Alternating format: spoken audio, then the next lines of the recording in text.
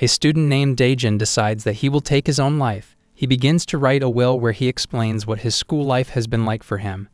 He writes how he was brutally beaten on his birthday by a bully named Lee, how they crushed his birthday cake with their feet and forced him to eat the dirty cake. He writes how he was trampled on and tormented like a slave by Lee. Still, after being tortured every day, he returned to the school with no other option. His classmates knew about him being bullied, but rather than resenting it, they made fun of him for it. They called him a loser and provoked him by telling him to take his own life. He felt like he was being torn apart from the inside. He finishes writing the will by saying goodbye to his loved ones. Soon after, he takes his own life. The police get a report about the will from his parents, so they arrest Lee for being the murderer. He smiles thinking about it and then wonders how his family will take this. He believes that his genius elder brother would still be memorizing his studies while his sister would be on her phone. He thinks that his parents won't bother caring since he has a mediocre son. Even if his own family doesn't care for him, he wants to say his goodbyes and head back home for the last time. At the dinner table, he tries talking with his dad for the last time, but his dad doesn't care and only wants to watch the news. He also looks over and sees that a college student named May has been charged with 7 murders of classmates. Ma tells the reporters that he doesn't think of himself as a murderer and that he only got rid of the monsters that turned his life into a living hell. He explains how he was bullied by these monsters and doesn't even consider them humans. Before being taken in by the police, Ma sends a message to all the bullied victims out there and tells them that they shouldn't end their lives because of some cruel people and should do whatever it takes, even if it means harming the bullies, so that they can live. He agrees with May's words and begins to think about murdering his bully rather than taking his own life. But he doesn't want to become a murderer. He also doesn't want to be tortured at the same time, so he makes up his mind to take matters into his own hands. He plans to stab Lee and rehearses his technique all night. The next day at school, Lee begins to beat him up for no reason again. But Dajun doesn't have enough courage to fight back. He realizes that, like Pavlov's experiment where dogs were trained to get hungry just by the ring of a bell, he was also unintentionally trained to get frightened in front of Lee. Lee begins beating Dajun up again and takes him to a vacant area. He forces Dajun to finish a drink made of dirty socks and alcohol, but Dajun pukes it all up over and over until he passes out. Still, Lee isn't done with him and begins to pour alcohol into his mouth. Dajun realizes that if this goes on any longer, he will die. Surprisingly, he punches Lee and starts running for his life, but Lee catches up to him and starts punching him brutally again and again. Still, Lee isn't done with Dajun and begins dragging him to torture him again. Dajun notices a vehicle approaching them, so he finally gains enough courage to give one little push and make Lee crash into the vehicle. Lee's 2 lackeys see that he is dead, while Dajun begins to limp heavily in the opposite direction. He begins to feel guilty for doing such a horrid thing, but he has no other choice as this is the only way for his survival. Dajun returns to his room, hides inside his bedsheets, and wonders if he should have turned himself in. He keeps telling himself that he did that out of self-defense, but deep down, he knows that he wanted revenge. The next day, Dajun went to school, thinking the cops were waiting to arrest him. But everything in the school is the same as before, and the only exception is that Lee is missing. Dajun realizes that he is not being suspected as the class teacher tells everyone that the police think Lee was caught in an accident while jaywalking. Dajun considers turning himself in, but wants to enjoy his long-deserved peace for a few days first. He finishes his classes without getting beaten up or cursed at. Lee's lackeys also don't bully Dajun and don't even suspect him. All the other victims of Lee seem to be more comfortable as well, so Dajun begins to think that maybe he has done a good thing by pushing Lee. He thinks that maybe God is rewarding him with peace since he has been through a lot of suffering. His misconception clears as a police car arrives at the school and asks for Dajun's presence. They arrest him on an attempted murder charge against Lee and show his family the evidence they found on a security camera of him pushing Lee. Everything starts becoming harsher and harsher for Dajun. From time to time, society reminds him of the grave crime he has committed. Soon after, the court finds Dajun guilty of attempted murder.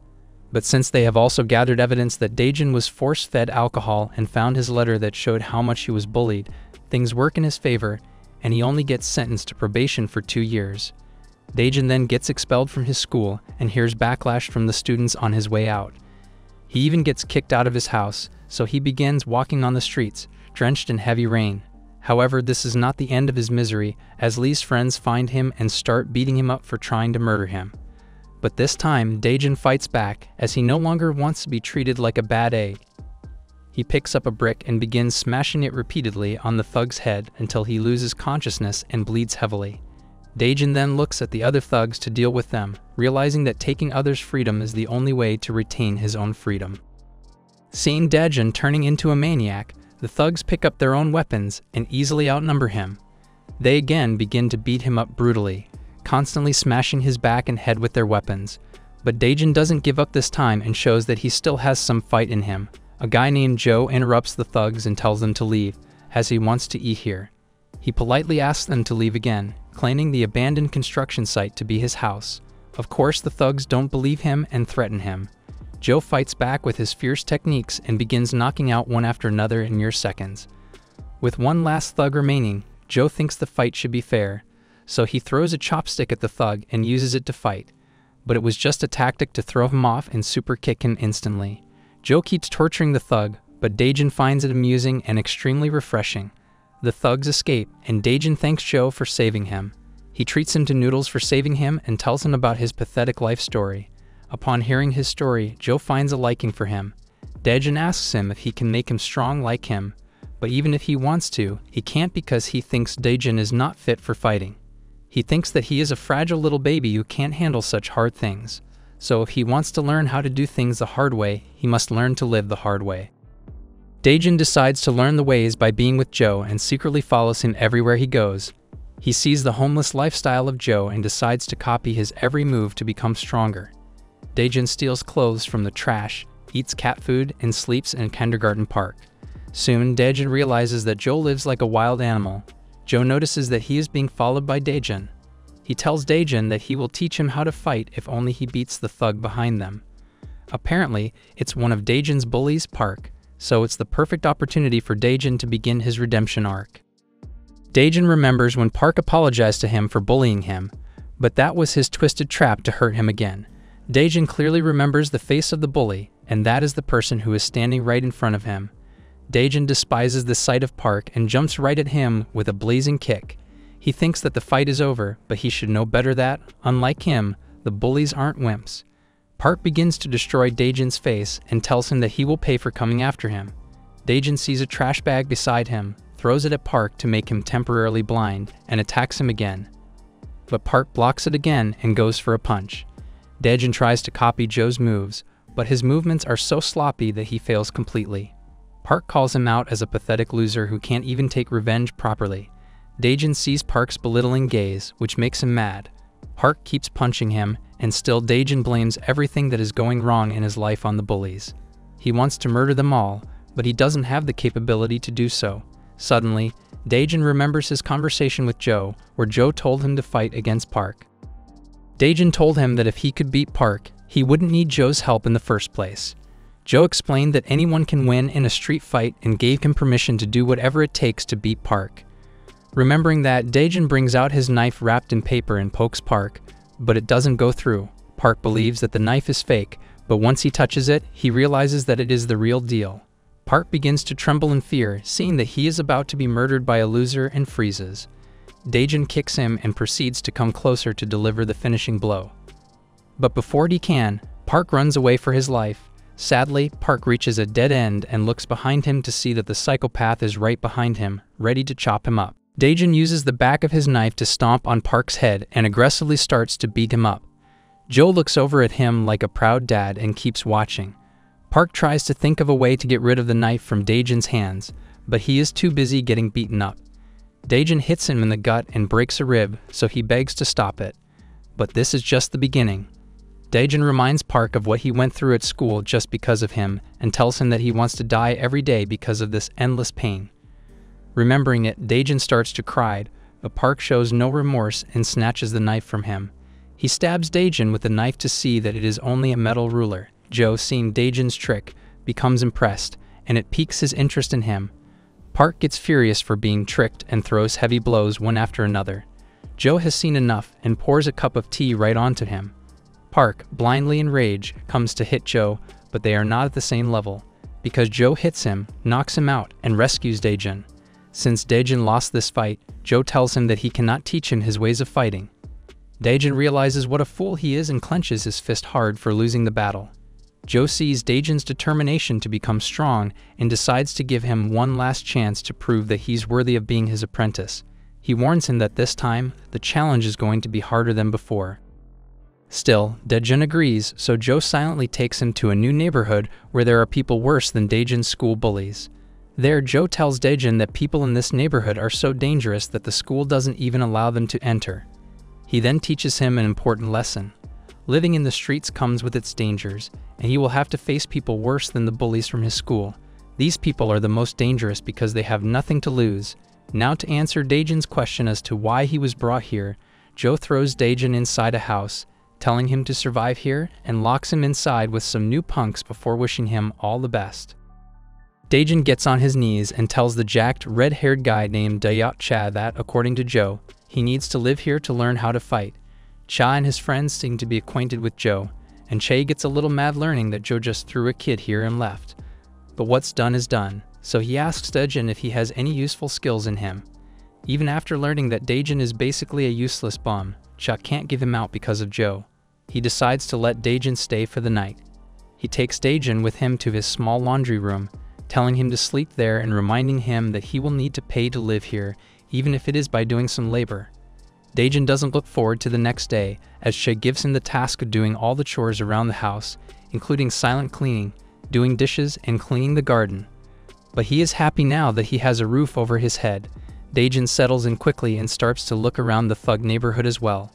He sees thugs and delinquents everywhere and accidentally makes eye contact with one group. The big guy in the group named Ta accuses Dajun of looking at his girlfriend's legs, and only promises to let it go if Dajun apologizes to him. Dajun knows that Ta is purposely picking a fight just to bully him, but then he remembers Joe's words, which told him to survive. Dajun doesn't apologize and prepares to fight the thug. But before things escalate any further, Cha appears out of nowhere and tells Ta not to mess with his lackey. He puts an end to this fight, telling Dajun to go back home and do the rest of his chores and warning him not to mess around anymore. Ta tries to fight back after getting insulted, but his own lackey reminds him that they cannot mess with Joe's crew. So Joe left Dajun at his friend's house. Anyway, Ta still doesn't care and brings out a knife to stab Cha. But Cha easily knocks him to the ground, disarming him. Dajun wonders if all of Joe's friends are that strong and silently returns to their place. Ta still can't get over the fact that he got beaten up that badly, and he takes an oath to take revenge and murder everyone in Joe's crew.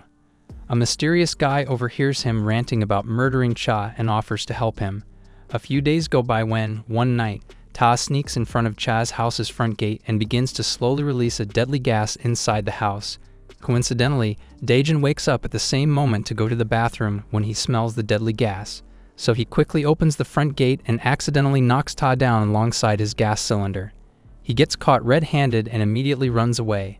Dajun's moves knocked out Cha, Kim, and the others somewhere else before he ran after Ta.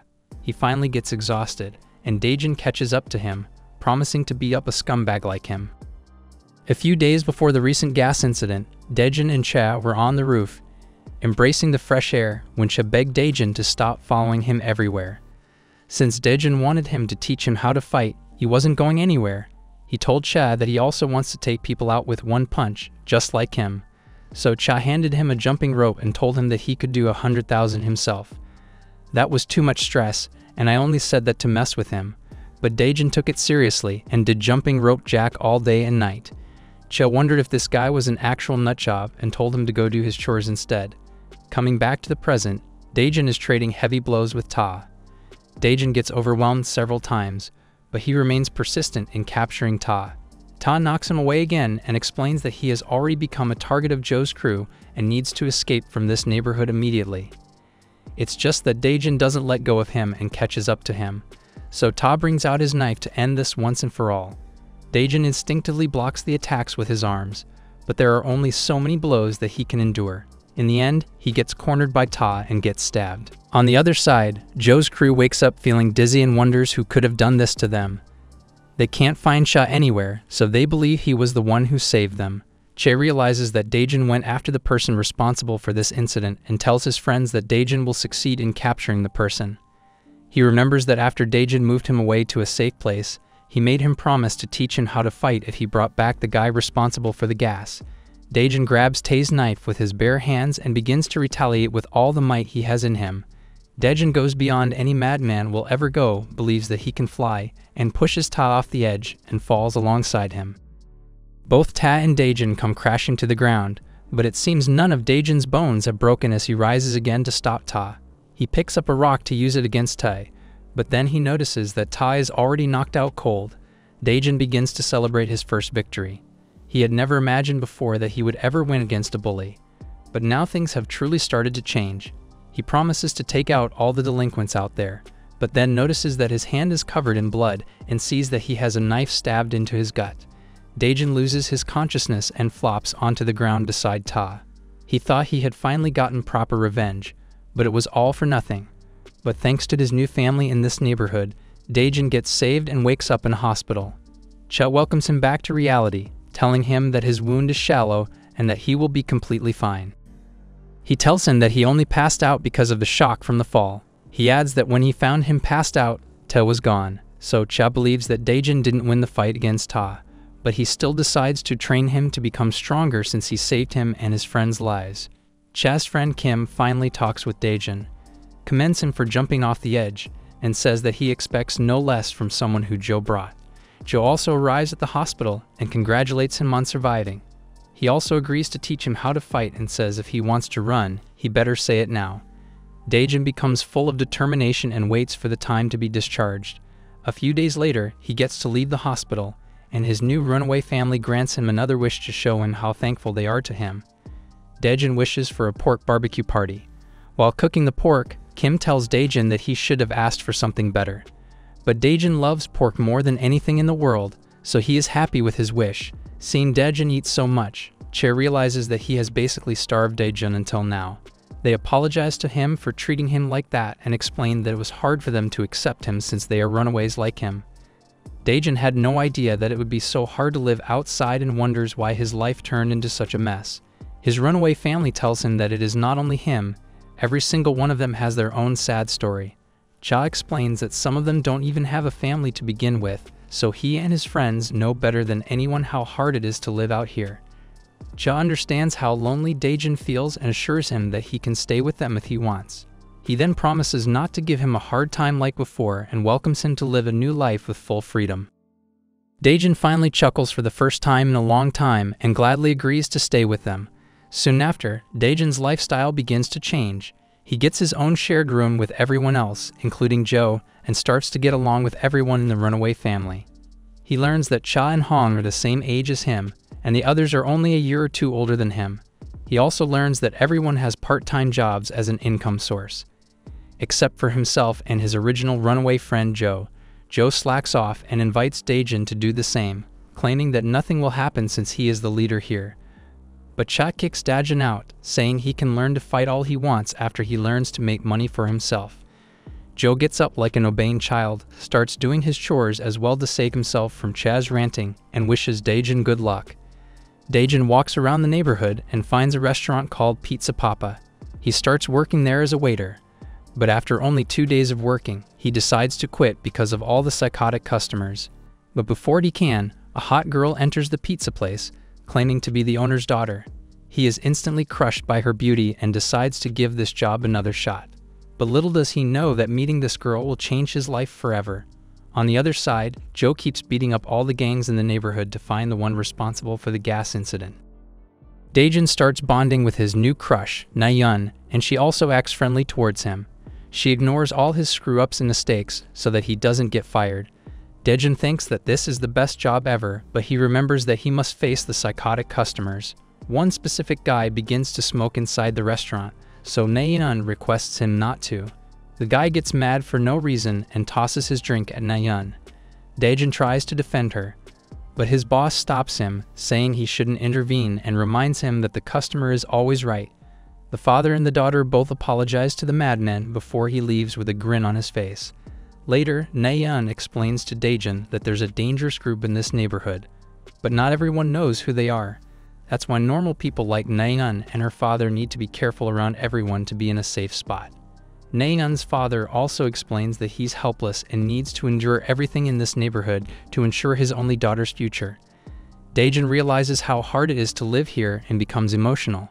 Days go by, and Joe finally decides to give Dajun his first lesson.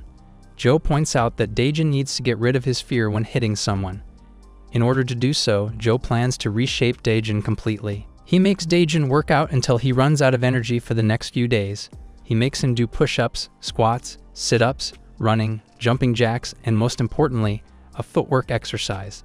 Dajun is not so sure if he can use any of these to win a street fight. Joe explains that in a street fight, one must play dirty by using whatever they can around them. That is the only way to win, but Dajun wants to learn how to use his fists and punch like a professional boxer. Joe first checks if the previous training worked and sees that Dajun's dodging skills have extravagantly improved, and so he decides to teach him how to use his fists. A few days later, a gang leader named Jung beats up Ta when he learns that Joe is going around hunting everyone in search of Ta. Jung's lackeys want him to report this matter to the big boss, but that would make him the center of the issue since he was the one who told Ta to use gas on Joe's friends. Jung keeps torturing Ta even though he begs him to stop and decides to just destroy Joe's entire crew before the big boss learns about this. His lackeys begin their search for Joe in the neighborhood and see that their house is completely empty. So one of the lackeys then tells their crewmates to head to the pizza place to see if they can find anyone there. Meanwhile, Dajun comes to the pizza place to find his boss and Naeun being thrashed by a goon. Naeun whispers to Dajun to run away, but he wants to help her because he knows what a thoughtful and wonderful person she is. Unlike him, she is mature and will do anything to protect her family, so Dajun sees no other option but to save her dignity. The goon at the pizza place is called Taeang Kim, who is only 17 years old. He has never worked out before, hence his overwhelming weight of 242 pounds. Keeping the looks aside, this guy is all muscle underneath and only uses violence for communication. When he was in school, he was expelled for being too violent, but when he got outside, Jung made sure that he became one of his valuable pets. In his 17 years of life, he has never faced a tiny opponent like Dajun, so he considers him a small fry and tells him that he will die if he tries to go against him. But Dajun is not going anywhere, so Taeang dashes towards him, thinking he can finish him with one blow. Dajun remembers what he learned from Joe and uses a chair to block Taeang's movement. Taeang begins to fumble, and Dajun uses this opportunity to finally use his fists. Back when Dajun first started training his fists, Joe taught him how to place his knees, hips, and shoulders to launch a perfect jab, and then taught him how to use the force of the feet to make the punch even stronger. He practiced and finally learned how to throw a perfect punch. Coming back to the present, Dajun perfectly punches Taeang, which surprises Naeun. She has always seen him as a friend who needs others' help, but he seems different today.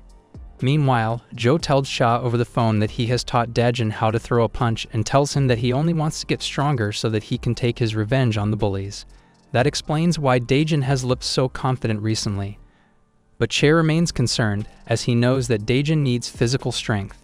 His point is proved, as Taeang is unharmed because Dajun's perfect jab had no power. Taeang counterattacks, but Dajun perfectly dodges every punch coming at him. He throws a few at Taeang here and there, but that seems to have no effect on him whatsoever. In the end, Dajun gets cornered every other time and gets beaten up again. Naeun tries to defend Dajun, but she gets smacked away. Taeang then proceeds to choke Dajun, but then he remembers the second rule of street fighting and blinds him by spitting on his eye.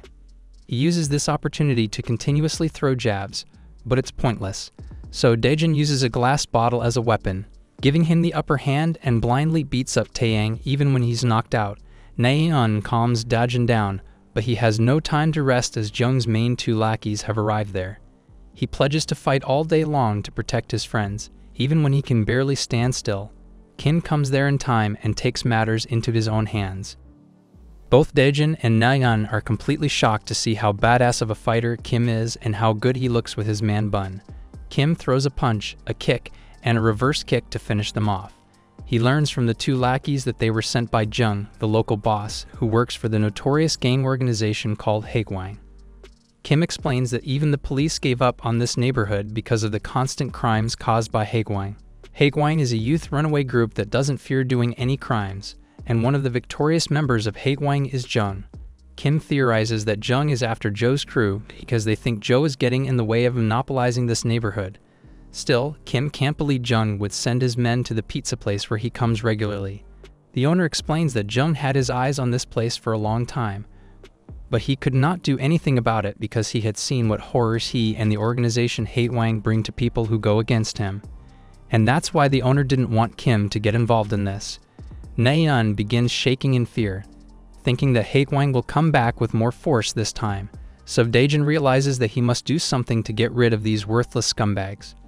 Che gets informed that Jung went after the pizza place and that Hate Wang is after them.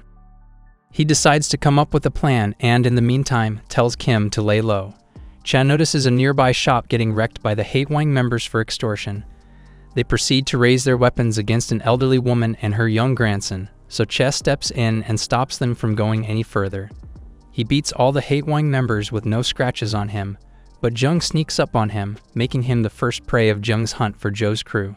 Hong learns about Hate Wang and wishes to run away from here, but Kim desperately wants to help the pizza place since he considers their pizza very delicious. The others jokingly agree with him and decide to help him defend the pizza place. Everyone gets an mess of Cha captured and brutally beaten up and receives the location of the abandoned factory where he is. Everyone immediately heads there to get their precious friend back. Before the runaway family came to the abandoned factory to rescue Cha, Kim gave Dajun the option to leave, thinking that he would be an absolute liability and would hold them back. But Dajun comes there because he wants to help Cha. At the abandoned factory there are a total of 15 Hate Wang members, but there are only 4 of them. Well, only 3 of them, since Dajun is absolutely useless. Jung welcomes them by smacking and stepping on Cha right in front of them. Hong tells Jung to stop acting tough and mentions how ugly he looks, so Jung orders all his lackeys to shut them up. The fight begins while Dajun stands frozen solid. Kim and Sinong show that they are on equal footing and easily fend off Jung's lackeys. Dajun comes in front of Hong, thinking that she is just a fragile, vulnerable little girl, but she proves him wrong by shoving him aside and using her flexibility to cover up her missing strength. Dajun realizes that all 3 of them are strong and calculates that they have already beaten half of Jung's lackeys. Jung has seen enough and comes to Kim with his metal bat. Meanwhile, Dajun struggles to even throw a punch at one of Jung's normal lackeys. He uses his surroundings to give him an upper hand, but he's too unexperienced and gets taken hostage by the lackey. He has proven himself to be an absolute liability. The fight stops for a moment, and Jung tells the runaway family to get on their knees if they want to see Dajun alive. But Kim doesn't surrender, and Dajun told him to leave him if he ends up being baggage. However, Dajun is still a maniac, so he doesn't care if a shard of glass is held at his throat and stops the glass with his bare hands. Kim becomes impressed and realizes that Dajun is the wildest and definitely the craziest one amongst them. Dajun defeats the lackey and tries to stop the blood flow from his wounds. The others, however, become shocked, seeing that Kim has single-handedly defeated Jung. With Jung on his knees, Kim begins his victory speech, but Jung stops him from going any further, as this is not the right moment. He tells him that he hasn't won yet and gets up to attack him again. While Jung is using his metal bat, Kim is bare-handed, so it's not a fair battle to begin with. Kim just looks for one little space to launch a big move so that he can end this quickly. But Jung is one step ahead of him and uses his lackeys to catch Kim from behind. But before he can start beating him up, Dajun comes from behind and uses a wooden plank to hit Jung on the head. But that barely does any damage and makes him even more furious. Jung comes close to Dajun with his menacing aura and asks him if he really wants to die. Dajun realizes that he has never fought against someone so violent and can't get himself to move in fear. Jung doesn't waste any time and uses his bat on Dajun, making him gag. With one shot to the belly, Dajun falls to the ground, admitting defeat.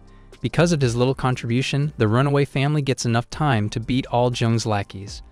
The trio dashes towards Jung from 3 different sides, and with their amazing teamwork, they manage to neutralize Jung's movements for a brief moment.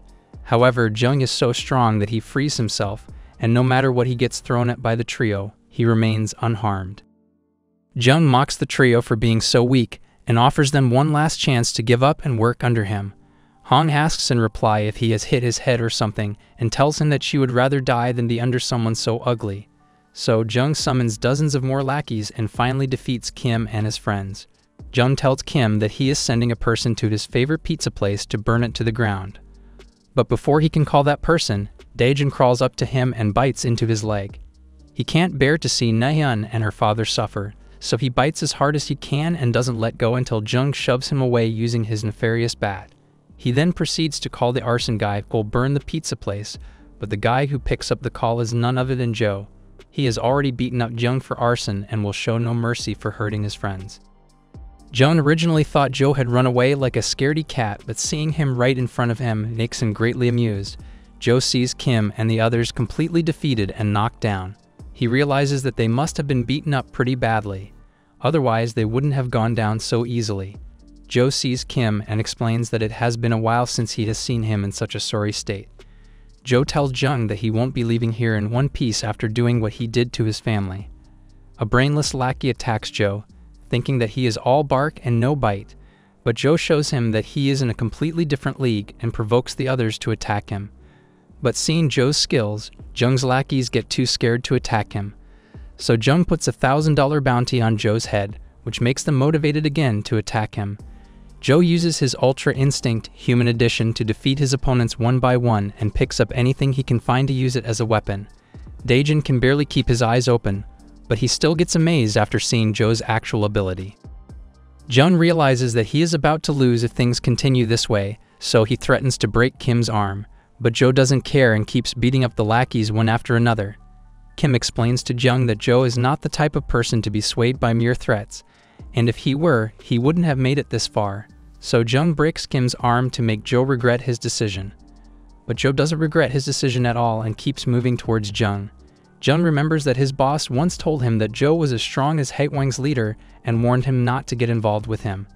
He even told him to avoid Joe even if he gets in their way, and to leave them alone. Even after the warning from Jung's boss, Jung, being Jung, messed with Joe. So now he must repent.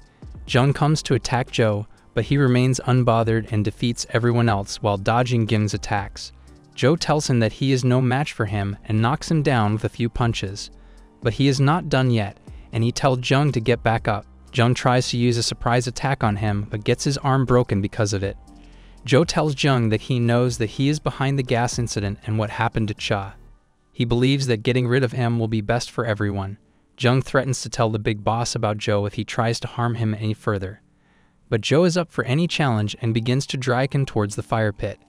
Jung again remembers why his boss is so scared of Joe. It's because Joe doesn't end things easily if he defeats someone. And he sure proves Jung's boss right as he proceeds to shove Jung's head inside the fire pit. Jung screams and begs Joe to stop this atrocity, but Joe reminds him that he is the one who started it, so he should be the one to face the end as well. Joe tells him that because of him, all his friends would have died in the gas incident if Dajun hadn't woken up at the right moment. He tells Jung that he shouldn't have bothered messing with them if this was all he was made of. After giving Jung a second-degree burn on his face, Joe finally releases him. Jung screams in extreme agony, but Joe shoves his feet on his mouth so that he shuts up. Dajun watches everything thoroughly and sees for the first time how terrifying Joe is.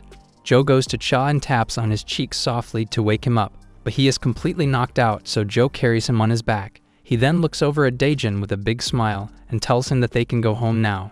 Because of Joe's hypercarrier, the runaway family survives their fight against Haewang and comes out victorious. But things are about to take a bad turn for Joe's crew as they start getting on bad terms with Haewang. Cha, Dajun, Kim, Hong, and Seongbin get admitted to a hospital.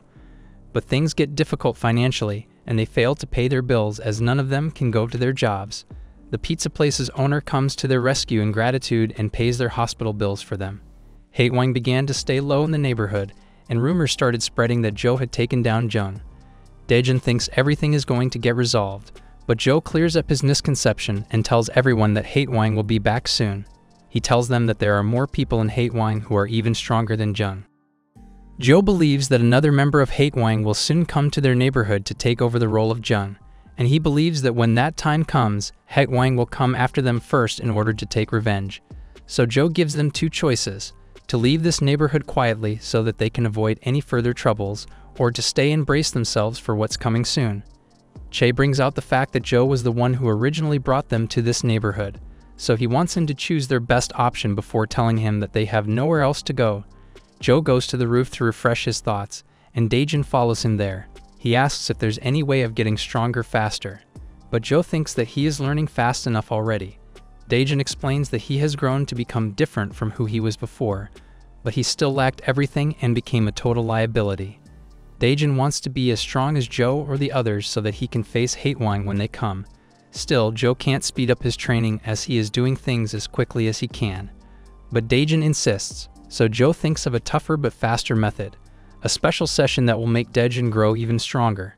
Meanwhile, the pizza place becomes peaceful as they don't have to worry about Hatewang anymore. The owner doesn't know how long this temporary peace will last, but he can only hope for more time.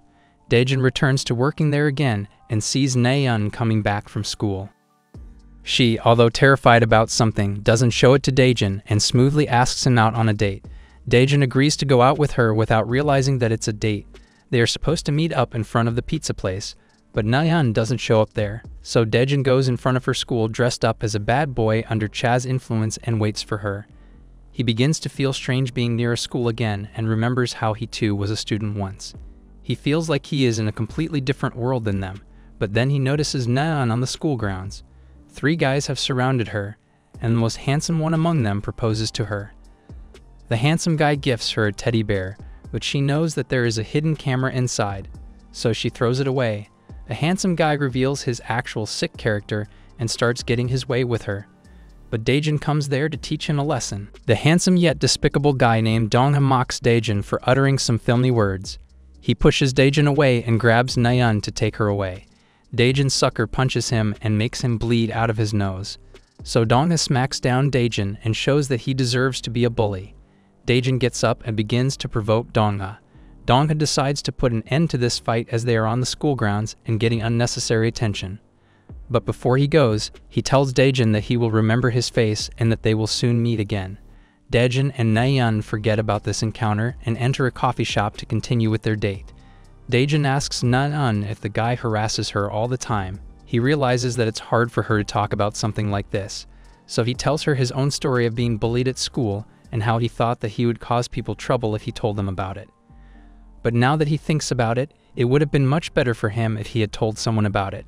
He tells her that holding it in won't solve anything and that she will eventually explode. He promises to help her so that she doesn't end up in a miserable state like him.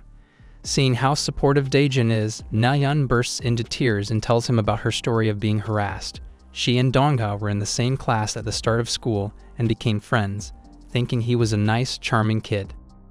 But one day he started acting strange and touched her buttocks. He immediately apologized, saying it was a mistake, but then he started crossing the line more often and in more clever ways. When Naeun finally realized that something was wrong, it was too late, and she was already branded by the entire school as his plaything. Dongha made his classmates harass Naeun, but none of them would admit that Dongha made them do it. She thought about asking for help, but since her dad was going through a hard time because of Hatewang, she couldn't tell him that she was going through a similar situation at school. After hearing her story, Dajun can't believe that she was always in pain on the inside when she tried to act cheerful on the outside. He thanks Naeun for today and promises her to teach Dongha a lesson. Meanwhile, Dongha is at a karaoke center trying to harass another one of his classmates. Her boyfriend comes to rescue her, but he is no match against the pro bully and gets beaten by him over and over. The girl begs Dongha to stop, so he agrees only if she agrees to sing a song. She shakes in fear and begins to sing a song. Dongha finds it hysterical, but he likes Naeun much better. Dongha reveals that he has found Dajun's entire life history and wonders how Naeun met a bum like him. Dongha wants Naeun to suffer too, so he makes up a plan to use her sorry boyfriend to make her vulnerable, just like he did earlier with the other girl. To do so, Dongha has already sent one of his lackeys to follow Dajun so that he can beat him up and use him to get Naeun. But there's no need for that, as Dajun has found his way to Dongha. He smashes one of his lackeys' heads with a fire extinguisher and promises to do the same to him. He tells Dongha that the guy who was following him earlier was seen by Joe. So of course he was beaten up by Joe, and that's how he found Dongha's location. Dongha sprays the fire extinguisher on Dongha to block his eyesight and prepares to smack his head with it to take revenge for Naeun. Moments before Dajun went to fight with Dongha, Joe came to Dajun to tell him about his stalker. Dajun immediately realizes that this guy is Dongha's spy. He tells Joe that Dongha is a perverted boxer who has been harassing Naeun. Joe decides to teach a special lesson to Dajun to make him stronger. He tells Dajun that the fastest way to grow stronger is to fight, so Dajun heads immediately to the club to teach his waifu's harasser a lesson. Dajun smacks Dongha's right hand with a fire extinguisher, so that he can no longer attack with his fist. Before this attack, Dajun also sprayed him with the extinguisher, but Dongha blocked it with his hands. Dajun knows that Dongha is better skilled than him, so he needs to play dirty. He tries to distract him, but Dongha is way ahead of his petty tricks and starts pounding on him. Dajun tries to get his guard up, but he can't even lift his hands against Dongha. Dongha smashes Dajun's head with his fists and sends him flying to the ground. He tells Dajun that he intends to get his way by using him to blackmail Nayeon and thanks him for coming here himself. Dongha begins to have more perverted thoughts in his sick mind, so Dajun gets mad and lunges towards him. But Dongha overpowers him again. Dajun wonders why he can't even land a hit on this scumbag. He realizes that his skills are not strong enough, so he decides to give up fighting like a man and return to fighting dirty again. He opens the metal door to intervene in Dongha's attacks and damage his right hand. Dajun then comes at Dongha again to just land one hit. But then again, he gets knocked back again and again. Dongha tells him to stop trying, but Dajun knows he can beat him now that his right hand is completely unusable. But Dongha is confident that he can beat Dajun using only his left hand, so he comes pounding at him again and again. But this time, Dajun has his guards up and steps slowly forward while getting hit. Dongha realizes that Dajun is coming for his right hand, so he desperately tries to punch him away, but Dajun remains resilient and finally grabs Dongha. Dajun remembers the technique Joe taught him to use against a trained boxer like Dongha as the special lesson. So Dajun follows Joe's instructions and grabs the back of Dongha's head with his hands. Then he delivers a knee kick to the gut as hard as he can and then goes at him wherever he can, repeatedly. Dongha's rib bones begin to crack, so he tries desperately to get out of Dajun's hold and begins to step back. Dajun again remembers Joe's instructions and follows up with a kick right at Dongha's head. Dongha wonders why he cannot be a loser like Dajun. When he first learned how to box, everything went his way at school.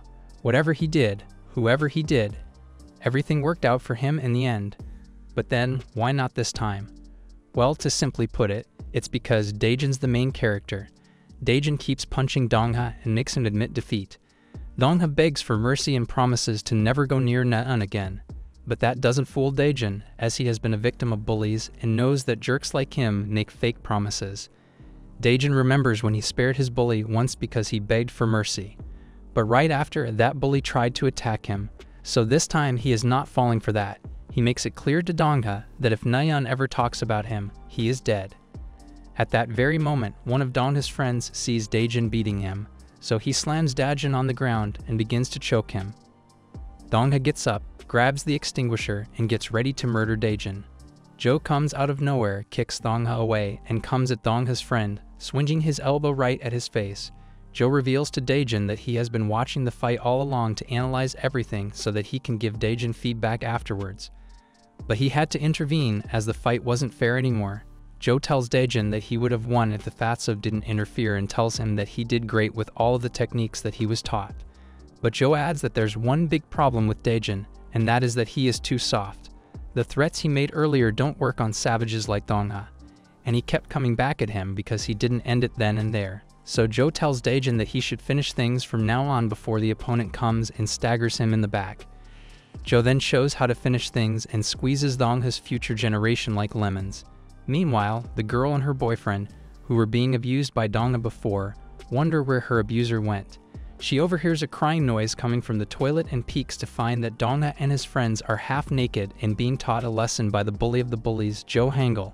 Joe films them in their miserable state and promises to upload this video if they ever trouble Naeun again. Dajun sees the girl peeking at them, so he tells her to quietly leave the place. He sees that she is carrying her knocked-out boyfriend, so he realizes that she must have also been abused by Dongha. He realizes that Dongha is not only after Naeun but other girls too. He tells Dongha to never screw with anyone again. 2 days later, Joe goes to the restaurant with Dajun and Naeun to eat pizza. Dajun learns from Naeun that Dongha has stopped harassing her and has become a guy who has lost all motivation in life. Naeun thanks Dajun for his help and becomes worried after seeing several cuts on his body. Joe likes being the third wheel and continues to enjoy watching them silently. Naeun tells Dajun to not worry about her school life anymore from now on, but Dajun reveals that he knows there are more harassers like Dongha. He tells her that when he beat Dong-ha, he searched through his phone to delete the schoolgirls' photos and found a group chat full of perverted jerks who have a common interest in harassing women. Naeun finally tells the truth. There are a lot of bad guys in her school who are just like Dong-ha. She thinks this neighborhood has something to do with the rise of unscrupulous pigs like Dong-ha. Meanwhile, the girl from the club before gets forced to tell some other pigs from her school, Kang and Kong, about the guy who attacked Dong-ha. But she can't just give up the only righteous person who stood up against her abuser.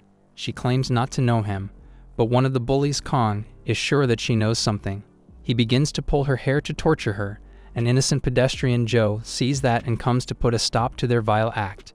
Joe messes with them for a while until they raise their hands at him. He messes with them again and screams for help, and help comes dashing towards him. A flashback at the restaurant shows Joe figuring out that a few of Naeun's harassers are probably hanging around in the neighborhood, so he proposes to use them for Dajun's fighting lesson, and Dajun comes to help Joe and gets ready to use all of Naeun's school pigs as his punching bags. Kang swings his fists at Dajun, but he dodges them and counters them with his punch.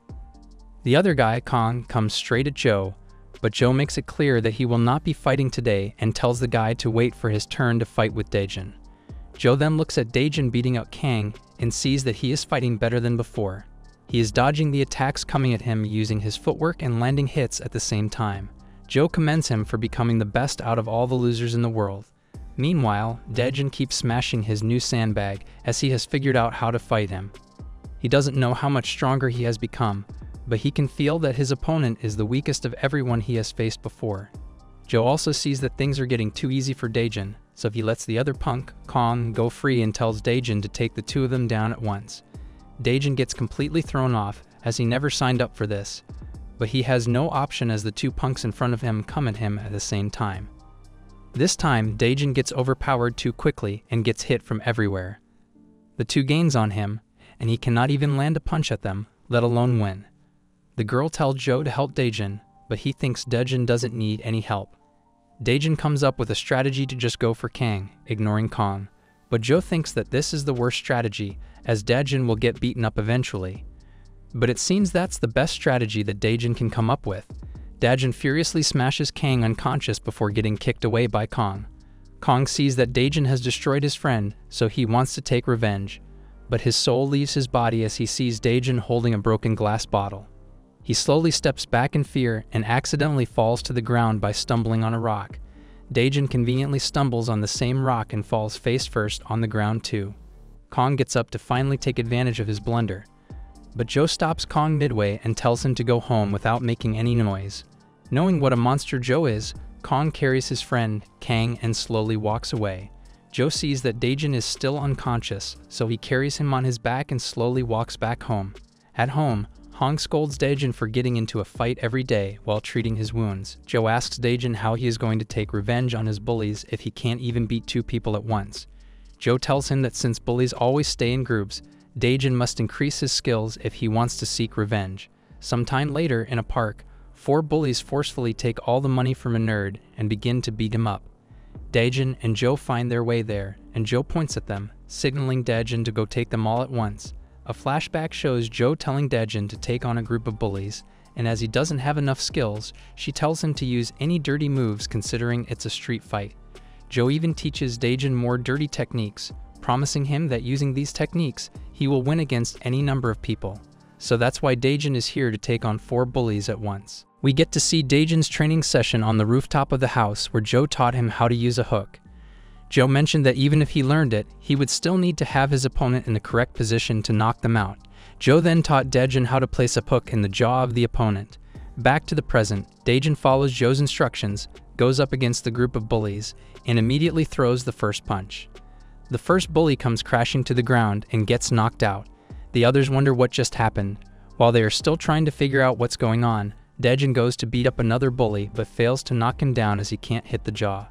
The third bully comes from behind and knocks Dajun down, and the 3 of them start beating him up. They ask the nerd if Dajun is his friend, but learning that he doesn't even know him, they get confused. Meanwhile, Dajun remembers his sensei Joe's words again. Joe told him that it would be hard for him to win against a group even if he landed the first punch. He will need to take down at least half of them before they get ready to fight, and if there are more than 3 people left, The only way to fight them all at once doesn't exist. Not for a loser like Dajun. So the only option is to run away, and Dajun runs away. The three bullies come after him, so Dajun tries to block their path and makes one of them fall to the ground. Again, according to Joe's instructions, Dajun lures only one of them to get close to him and hits him with a strong hook. Then he begins to run again and even outruns the two bullies who are left. The two bullies decide to split up to find Dajun, and the game of looking for prey begins. But Dajun is the predator here, and he hits his first prey with another strong hook. This guy blocks the hook in the nick of time and immediately hits Dajun with a round kick. Dajun tries to fight back, but the guy's kicks are too strong for him to take, and he falls to the ground.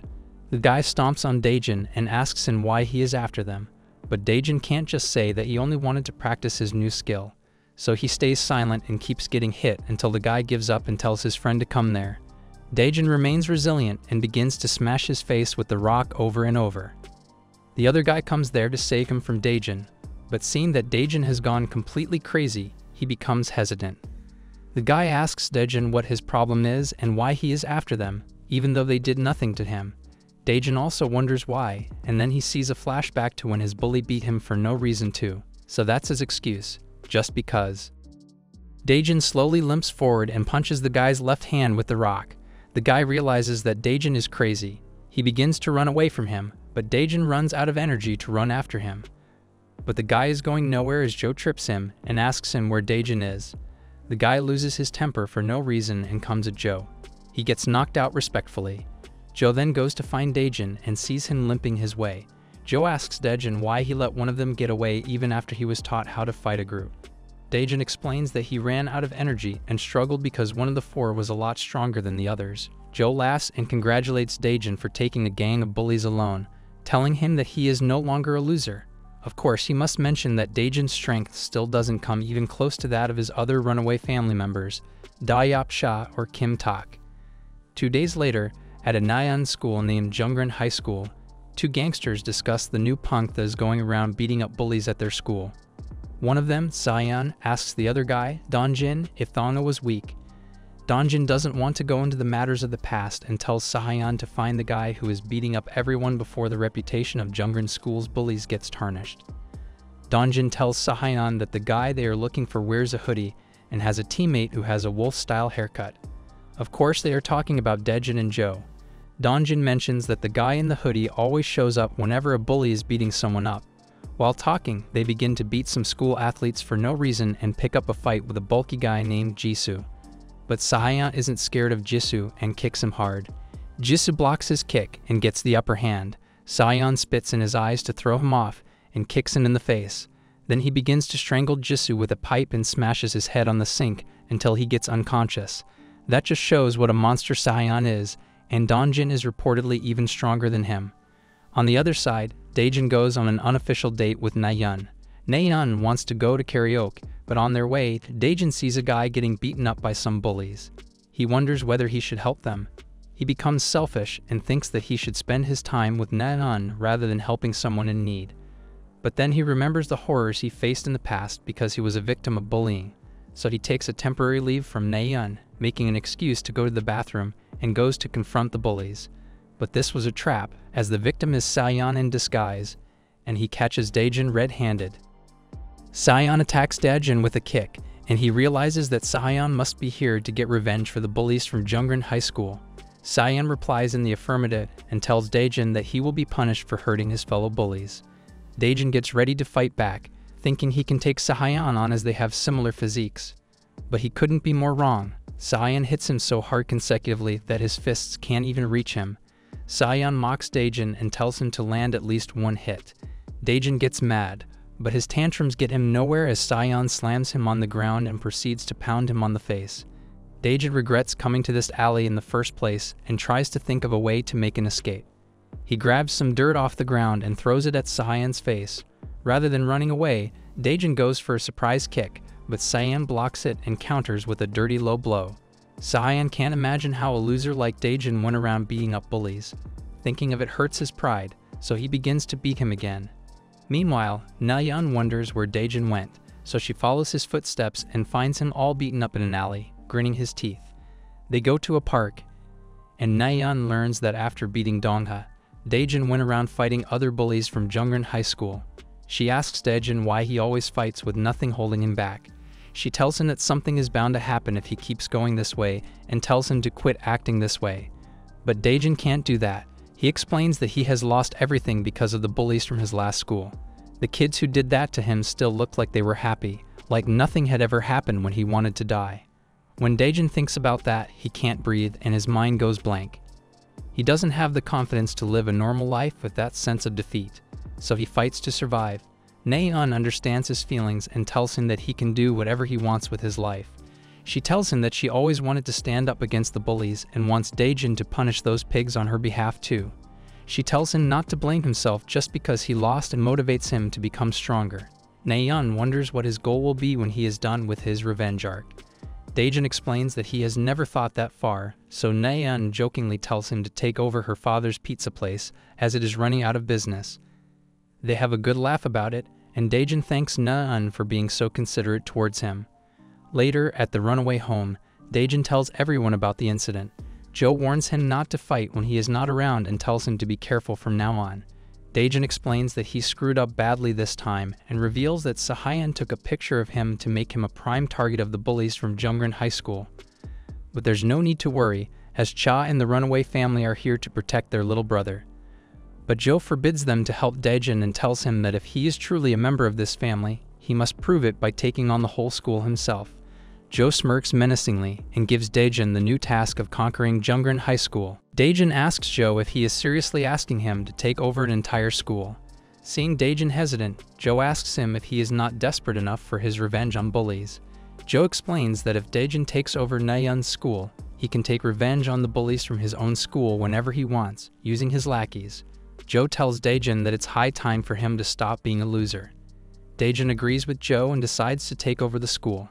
The next day, Kang sees Dajun's photo in their group chat and shows it to Kang. Kang mocks Dajun for not being able to do anything in front of Sayan. Kang thinks that Dajun will never show his face again as he is exposed now. Kang despises Joe for stepping in that night and claims to murder Dajun if he ever sees him again. Dajun appears out of nowhere and tells Kang to beat him if he can. He immediately punches Kang, followed by Kang, and asks them who is the leader of Jungran High School. A flashback shows Joe teaching Dajun how to take over a school. Joe tells Dajun that it's very simple, and he just needs to beat up the strongest kids at Jungran High if he wants to take over. So Dajun again asks Kang who the leader is and threatens to beat him up like last time. So Kang reveals that their leader is a person named Iltak, who rarely comes to school but is stronger than everyone else. Since Iltak doesn't come to school, Dajun asks Kang about the number 2 and number 3 ranked fighters. Kang reveals that Dongin and Sahayan are the second strongest members of their school. He explains that when Iltak isn't around, Sahayan and Dongin act as the leaders. After learning everything, Dajun takes Sahayan and Dongjin's number and returns home. He knows he is nowhere close to being as strong as Sahayan, so he wonders if he should pick a fight with them. Joe comes to cheer him up and scolds him for being a scared loser again. Joe explains that if an opponent is not a professional athlete, a fight between kids is all the same. Joe thinks that Dajun has a chance at winning if he can overcome the length of Sayan's arms and legs. Joe appoints Hong Gaeyong to teach Dajun how to become more flexible and attack a person with a longer reach. A few days later, Sayan gets a text from an unknown number, sending him a picture of Kang and provoking him to come for a one-on-one fight. Sahayan heads for the location right away on his bike, realizing that it's from Dajun and waits for him to arrive. Sayan realizes that Dajun is hiding here somewhere, so he gets mad again and starts beating around the bushes. Dajun ambushes him from behind, but he blocks it with his hand. Another flashback shows Hong teaching Dajun how to surprise attack someone and close the distance. Dajun uses the same move on Sayan, grabbing his legs and tackling him hard on the ground. According to Hong, if Dajun climbs on top of Sayan properly, all that's left is a one-sided beatdown. Dajun uses his smartphone to hit Sayan, smacking him continuously. Meanwhile, Kang tells Sayan's partner, Dongjin, that Sayan probably went after Dajun. Dongjin sends his lackeys to find Sayan as soon as possible. He also goes to look for Sayan, not because he is worried for him, but because he wants to murder Dajun. Speaking of Dajun, he proves to be a loser once again as Sayan almost rips off his mouth to get out of his grapple. Dajun realizes that he is dead, as ambushing was his only plan, so he tries to dodge Sayeon's attacks. But he can't avoid all of it. Sayeon provokes Dajun so that he blindly attacks him again, which he does. He tries the tackle that Hong taught him, but he should have known that the same trick doesn't work twice. Sayeon grabs Dajun's head this time and begins to choke him. Dajun gets the energy to deliver a cheap low blow and makes the same move that Sayeon did earlier to him. Joe watches the fight from a distance and commends Dajun for precisely copying Sayeon's moves. He remembers that Dajun once copied his own moves poorly not too long ago, so he is surprised that Dajun has learned Kakashi's copy jutsu Sharingan. Moving on from that Naruto reference, Dajun again gets the upper hand over Sayeon and begins to beat him up. Sayeon asks him why he is doing this, as he and his friends were minding their own business. But Dajun knows that they harass women and bully kids, so he tells Sayeon to think about what he has done. Sayeon asks for forgiveness and grabs Dajun's leg. But he was distracting him to give Dongin enough time to crush Dajun with his bike. Joe comes to rescue Dajun and saves him from the crash. Joe tells Dongin not to interrupt as Dajun and Sayeon are fighting one-on-one. But Dongin doesn't care, and he attacks Joe. Joe redirects Dongin to Dajun and runs away, telling Dajun to take on these two at once if he wants to take over the school. Dongin gets distracted seeing Joe get away, so Dajun uses this opportunity to come right at him with a strong hook. Dajun lands the hook directly on Dongjin's chin, but that's not enough to knock out the number 2 of Jungrin High. Dongjin smashes Dajun's head with a kick and sends him crashing to the ground. He asks Dajun if he truly intends to fight them both alone. Seeing the condition that Sayeon is in, Dongjin asks Dajun how he did that with his weak fists. Sayeon explains that he only damaged him because he let his guard down. Dongjin then asks Dajun why he wants to take over the school and if he holds any grudges against them. He explains that he did so many things to so many people that he doesn't even know what this is about. Dajun accidentally reveals that he has seen their group chat and punches Dongjin. But he doesn't even manage to make his face move with that weak punch. Dongjin grabs Dajun's head and asks what he saw in the group chat. He knows that there are private pictures of women, so he asks Dajun if he likes those. Dajun loses it with that question and bites hard on Dongjin's hand. He blocks and dodges the next few attacks from the two of them, but there's only so much a loser like him can do. He realizes that he will die in this way and wonders if Joe meant to not take over the school. Sayeon laughs as Dajun's only support leaves him running and tells him that he is dead. Dajun asks Sayeon if he usually goes around ganging up on other people, pretending to act tough, and adds that if he were in their place, he would be too embarrassed to open his mouth. Dajun lunges forward again to attack, but this time he dodges Sayeon's counterpunch and begins to run away from them. He wants to split up the two like the last time he faced a gang of 4 members. But this time, he is not nearly fast enough to outrun Sayeon. Dajun remembers the uppercut move that Donhae used on him once, so he turns back to Sayeon and delivers the uppercut. Dajun then goes for Dongjin, using Sayeon's back kick move, but Dongjin blocks it. Dongjin then trips Dajun over and begins to beat him up. Dajun runs away again to look for another similar chance, but before he can do so, Sayeon comes from behind and grabs him to turn him into a living punching bag. This was never a fair fight to begin with, so Dajun can't complain and silently gets beaten up. Dajun thinks it's unfair that they are so much stronger than him, so he decides to make it fair by dragging Dongjin into the river to choke him underwater. They reach the river floor, and now it's a battle to see who can last longer underwater. Dongjin pulls Dajun's hair with all his strength to let go, but Dajun just doesn't let go. He is so determined to defeat Dongjin that he chokes him with all his strength.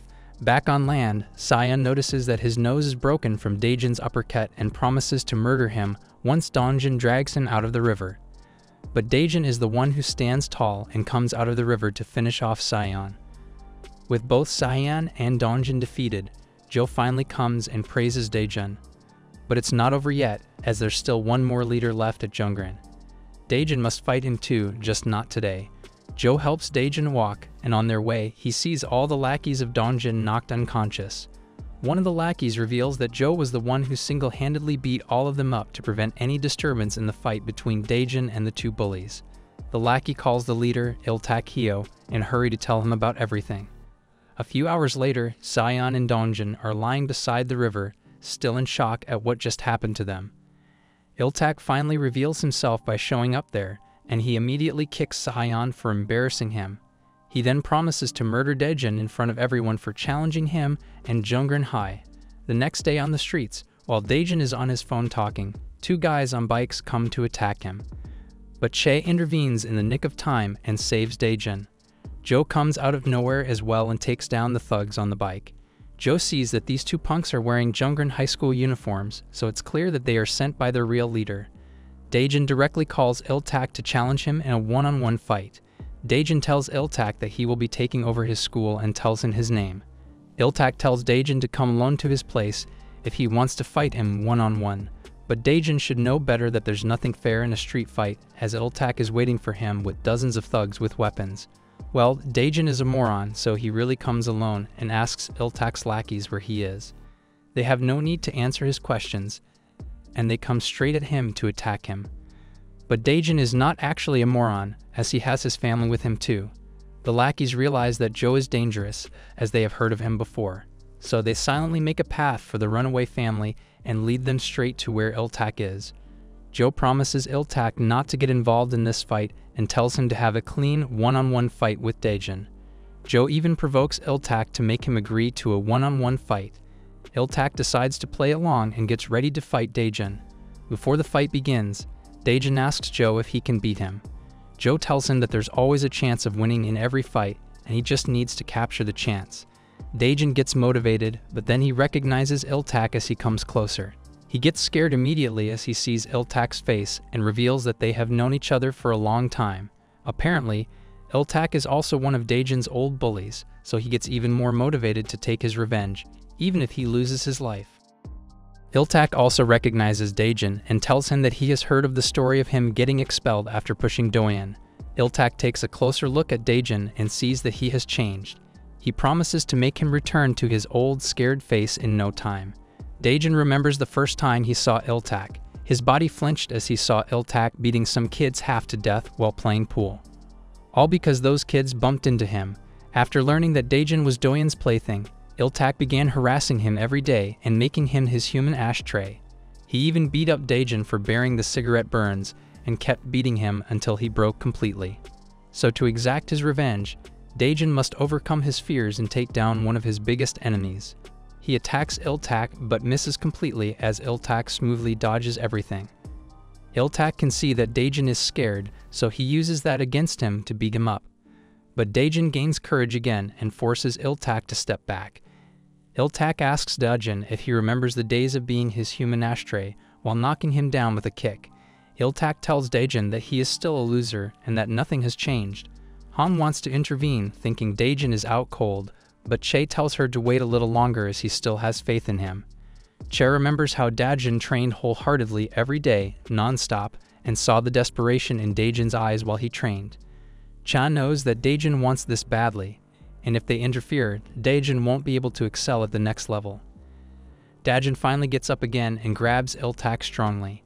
Iltak tries to get loose, but Dajun remains resilient and shoves him hard on the ground. He then tries to punch Iltak with his fists, but Iltak sends him flying away with a kick. Iltak then goes for another kick, but Dajun this time grabs his leg and makes him fall to the ground again. Both choke on each other at the same time.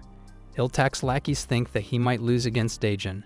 Iltak gets embarrassed because of that, but then he gets annoyed as he sees the look of pure hatred on Dajun's face. So he twists Dajun's right hand to change his expression. Dajun remembers when Cha asked him if revenge was the most important thing to him. Cha tells him to just live a peaceful and comfortable life with his runaway family, but Dajun explains to him that he cannot, because he cannot forget his past of being bullied. When night falls, he can't stop thinking about the faces that harassed him. He tries to forget, but they always show up in his dreams, or rather nightmares. Even when he is doing well, the helpless face he used to make when he was being bullied shows up out of nowhere, so he must seek revenge. That's why he is determined to endure everything to become strong enough. The gruesome training, the fighting lessons Joe asks him to do, and getting beaten by the pigs in the meantime. He can endure it all to exact his revenge. Dajun remains resilient once again and smashes his head against Iltak's head repeatedly. Iltak still remains conscious and goes on to try to snap Dajun's neck. The runaway family tries to intervene, but Joe and Che stop them, still having confidence in Dajun. It's time for another flashback. Dajun was having a good old sparring session with Joe, but Joe had to ruin it with his mean comments. He told Dajun that he could predict all his moves and called him slow. He then reminded Dajun that he must get faster if he wants to get revenge. Dajun stepped on Joe's foot and came close enough to make Joe use both of his hands to stop him.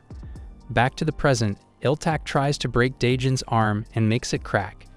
Kim and Che want to stop this fight, but Joe is still confident that Dajun can win it. Iltak bends Dajun's arm to break it, but Dajun flips himself over by thrusting his legs upwards and gets on top of Iltak once again. Han commends Joe for being such a great mentor and teaching him tricks like this, but Joe reveals that he has never taught him this trick. Now that the tables have turned and Iltak has started to lose, his lackeys intervene in the fight.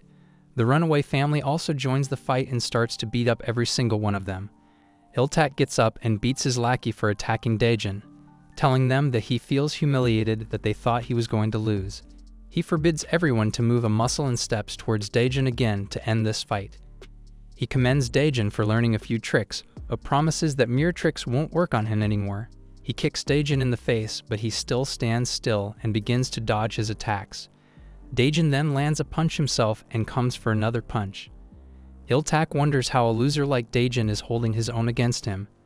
Iltak realizes that if things keep going like this, he will lose his lackey's respect. He notices that his lackeys are having doubts about him, so he blindly lunges towards Dajun. But Dajun counters his attack with his own and matches his speed. Kim asks Joe when he trained Dajun to fight like that. Joe doesn't take the credit, as he has only taught Dajun the basics of fighting, and tells Kim that Dajun is fighting like that with his instinct.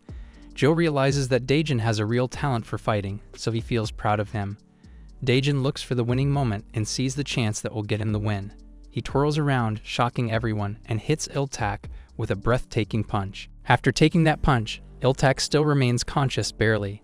Dajun follows with another punch and a heavy uppercut to knock out Iltak and end this 1-versus-1 fight.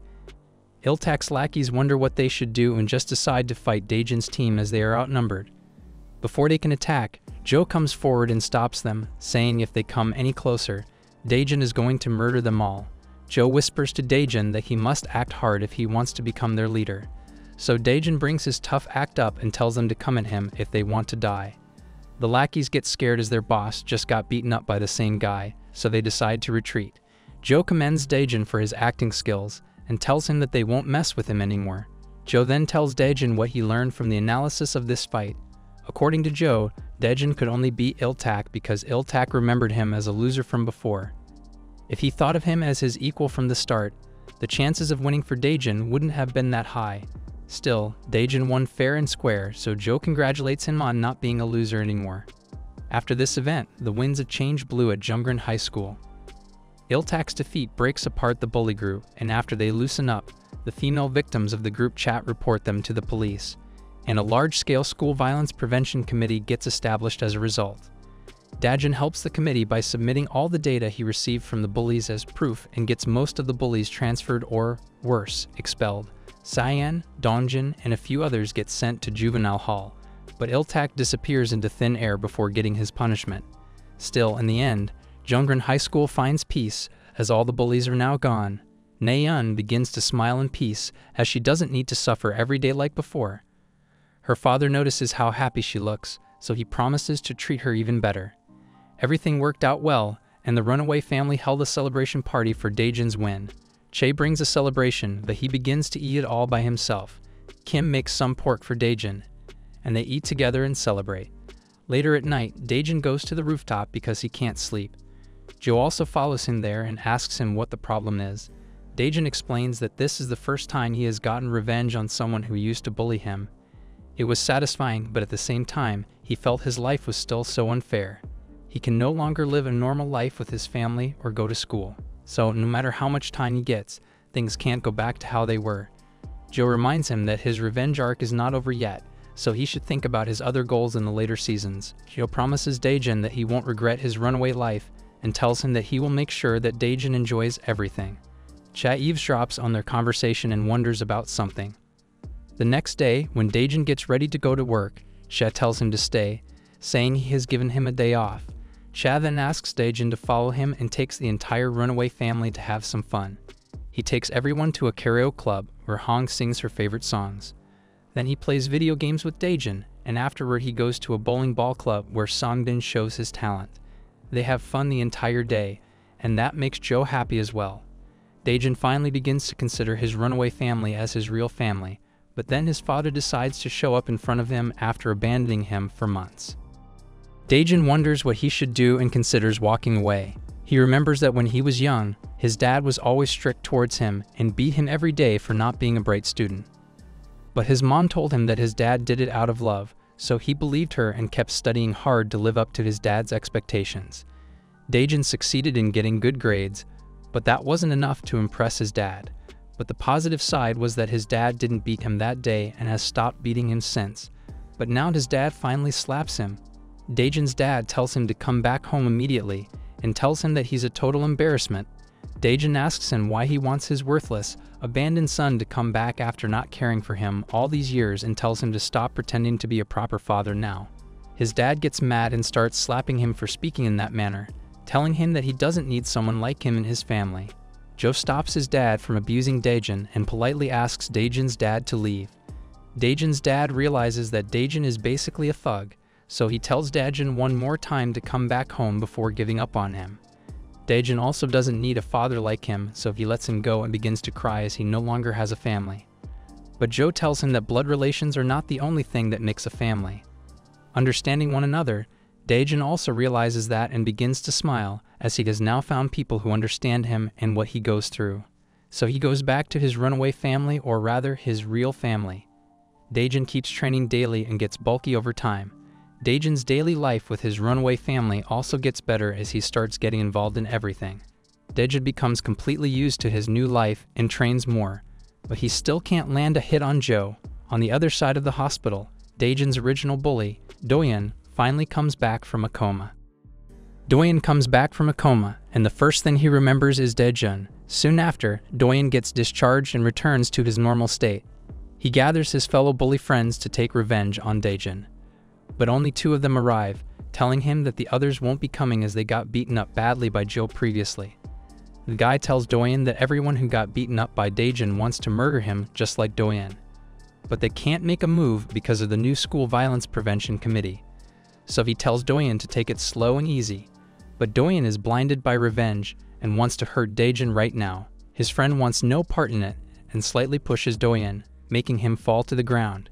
Doyen reveals that his leg is all messed up and he can't walk properly. But he still wants his revenge, so he leaves her alone to get it. Meanwhile, Dajun comes to Naeun's school to give her an umbrella on behalf of her dad, as rain could start pouring soon. Joe also shows up there, as he wants a free pizza from Naeun. They go together to eat, and Doyen secretly follows them while clenching his fists hard. A flashback shows Doyen learning everything that happened regarding Dajun while he was in a coma. Doyen still can't believe a loser like Dajun beat up Iltak, so he tries to call him for backup, but he doesn't answer. He keeps following Dajun on his own. Joe and Dajun get into a fight with some thugs who are beating up a middle-aged man. They smoothly defeat everyone, and seeing their fight, Doyen can't believe that Dajun can be so strong. The thugs run away, realizing that they are up against the Hangul Joe family. Naeun asked the injured man if he was okay, and Joe told him not to get into any arguments in this neighborhood. But the man reveals that the thugs came after him intentionally, as they first checked his ID before beating him up. Joe wonders if the Hagwine gang is coming back to this neighborhood again. Doyen realizes that he can't go up against Dajun in this state and trembles in fear after seeing how strong he is. Some random thugs see Doyen in the miserable state he is in and decide to mug him. Doyen tries to fight back, but he has no strength in him and gets beaten up in the end. The bully blames Doyen for dropping his ice cream, so he shoves it in his mouth to make him eat it. Doyen realizes that he has become a loser because of Dajun. Before his mouth reaches the dirty ice cream, Dajun and Joe come to his rescue, not knowing that he is the sick bastard who ruined Dajun's life. Even a full-fledged bully like Doyen has a past that he would like to erase from his life. The past when he was once obese. Just because he was a bit chubby, everyone in his age group made fun of Doyen and he felt lonely. All the kids looked down on him and ridiculed him. Some of the bullies in making even humiliated Doyen every day, but he never screamed at them once and kept his gaze down. Until one day he could not keep his anger in anymore and used his fist against his bullies. That's when he learned what it felt like to be the one looking down on someone else, which was amazing. After that incident, Doyen decided that he would never go back to being a pushover and became a bully himself. No one ever looked down on him after he became a bully, until now.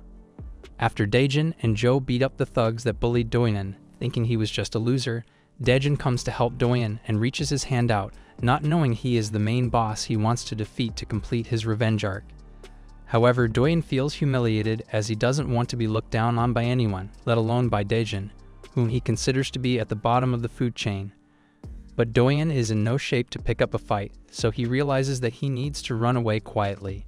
Because if Dajun figures out who he is as good as dead.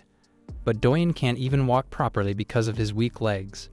That's when Rain comes to his rescue, and Doyen limps away while Dajun and Joe wonder what is wrong with that weirdo. Doyen wonders if he is being followed and begins to feel miserable, so he decides to come back another day with more thugs to take his revenge on Dajun. Dajun sees that Doyen is soaking wet in the rain, so he comes to him with an umbrella. But Doyen quickly shakes him off because he can't let Dajun see his face, and he faintly tells Dajun to get lost. Although the voice was faint and mixed in with the sound of the rain, Dajun felt an unpleasantness coming from the voice. He just stands still, wondering why he feels so uneasy. Joe and Naeun catch up with Dajun and return home, while he still regrets letting the injured person go on his own. Meanwhile, Doyen feels miserable and slips on the ground while limping. He realizes that his legs might never get fixed, and everyone will pity him, just like Dajun did. He also realizes that he will be ridiculed again by new bullies, just like he was when he was young and overweight. Doyen can't bear the thought of going back to that life, so he decides to commit the unthinkable and climbs off a bridge. On the other side, Joe tells Dajun that he has improved a lot in his fighting and decides to officially end teaching him private fighting lessons. Dajun gets tears in his eyes as he finally graduates from being a loser, so his runaway family cheers him up, and Joe even gifts him a present for graduating. This brings back memories for Kim as he remembers that he too once graduated by training from Joe. Dajun opens the present and wears it, seeing that it's the same jacket that Joe wears too. Now that he has become a runaway delinquent like Joe, all that is left for Dajun to do is to go to his old school to complete his revenge arc. The runaway family wishes to come along with Dajun, but Dajun tells them that it's personal and no one else needs to be involved. But Che makes Dajun understand that he is now a part of Hangul Joe's family, and the most important thing will always be family. Dajun laments how he was kicked out into the streets by his own family, but he's happy now that he has a family he can relate to, and that's why he no longer feels alone. He thanks everyone and picks a date to go back to school and start a new phase of his life. In the meantime, Doyen almost makes a jump to end it all, but he gets a phone call from Iltak right before. Doyen tells Iltak that he feels miserable because of Dajun and wants his revenge. But Iltak can't help much because he too has taken a good beating by Dajun and tells Doyen that Dajun is not a loser anymore. However, Iltak is planning to take revenge on Dajun, and he reveals that he has joined the notorious gangster group named Haegwang. He tells Doyen that Haegwang members take contract assaults on anyone as long as you pay them. Iltak claims that if Doyen brings enough money, he will tear down Dajun into little pieces. But Doyen isn't happy with just beating Dajun. He feels that he must murder Dajun to escape the humiliation and live a good life again. Some thugs from Haegwang start pursuing a guy and look everywhere to find him. On the other side, Dajun feels a little carefree now that his fighting lessons are over and roams around the neighborhood to spend some time before his shift starts. The things he had been through were difficult, but Dajun feels that he was only able to withstand all of them thanks to the people who cheered him on, especially Naeun, who encouraged him to take revenge, so he decides to meet up with her to thank her again.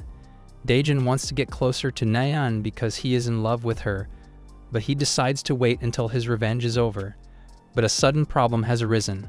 According to what Joe told Dajun earlier, the Haegwang gang has returned to their neighborhood recently. Hangul Joe's family was the reason behind Haegwang's retreat last time, and Joe is certain that they and the people around them will become targets of Haegwang. But because no one is willing to run away, Joe tells the runaway family to be careful, and if Haegwang messes with them again, the runaway family must show who they really are. Now that he is stronger, Dajun has to protect Naeun, his boss at the pizza place, Aka, his future father-in-law, from Haegwang. But it seems Haegwang has already messed with Dajun's boss, because when Dajun enters the pizza place, he sees that his boss's right arm is fractured. Dajun demands to know who did this and promises to help him. So the boss reveals that he embarrassingly tripped and hurt himself while he was walking and tells Dajun that there's nothing for him to worry about. Dajun feels glad that it wasn't Haewang and goes inside to change into his uniform. Inside, he sees Nayeon back hugging the newest recruit, Seonho, to help him wear the apron. Mr. Handsome Seongo introduces himself to Dajun and reveals that he is younger than him. But Dajun has already started to hate him for getting special treatment from Nayeon. Still, Dajun shows Seonho the ropes and teaches him how to do the regular chores of the restaurant. But Seonho makes mistakes in everything, like washing dishes, and gets scoffed at by Dajun. Seongo even messes up while serving food to the customers, so Dajun starts smirking, as he wasn't as bad as Seonho when he started to work here. At the end of the shift, Nayeon comes to motivate Seonho as he is having a hard day and believes that he will one day become as good as Dajun in no time. After she leaves, Seonho offers Dajun to go out and smoke, and even though Dajun doesn't smoke, he goes out with him to try and look hard in front of Seonho. Dajun realizes that Seonho must be going through a hard time considering he is smoking at the age of 16. So he asks Seonho why he is working at this young age, and Seonho reveals that he is planning to run away from his home. Seonho can't explain and just tells Dajun that he has his reasons. Dajun, as a runaway kid, himself tells Seonho that running away isn't easy and getting freedom doesn't mean you are free. He explains that the streets are a dangerous place and no one can say for sure what is going to happen. So it's best that Seonho doesn't run away, but at the same time, Dajun knows that there are some situations that are beyond control since he has been through one himself, so he can't tell Seonho not to run away. While trying to fake smoking while holding the cigarette on the other side, Dajun advises Seonho to not run away if he can tolerate it, and after the small talk, Dajun goes on to teach everything to help Seonho get better at the restaurant. The next day, Seonho becomes a master at making pizzas thanks to Dajun's teaching and cleans the dishes perfectly. He even serves the food to the customers and steals the attention of the ladies, so Nayeon and her dad get super impressed, while Dajun realizes that he has made a grave mistake. He knows that he shouldn't be jealous of Seonho, but it seems that both his job and his girlfriend are about to be snatched away by the young boy. Nayeon even pats Seonho's head for doing a great job today. Seeing that, Dajun can't take it anymore and runs away immediately, crying like a little girl. He thinks it's unfair that Seonho is so talented and wonders if Seonho will make Nayeon develop feelings for him. While he is sulking, the guy who was being chased down by Haewang runs into Dajun and asks him if he can help him hide somewhere. So Dajun helps In-won hide inside an alley until the thugs from Haewang run in the other direction. Dajun asks In-won why the thugs were chasing him, so he reveals that he is a member of a famous organization called the Hangul-jo family. In-won even brags that Hangul-jo family crushes Jung from Haewang, and Jo himself took care of 100 members of Haewang. Dajun figures out that this guy is just selling Hangul-jo family's name to make him look good in the neighborhood and realizes that Haewang must be chasing him, thinking he is a member of Hangul-jo family. But before Dajun can confront In-won about this, the thugs from Haewang find them and come to beat them both. They go for In-won first and then attack Dajun.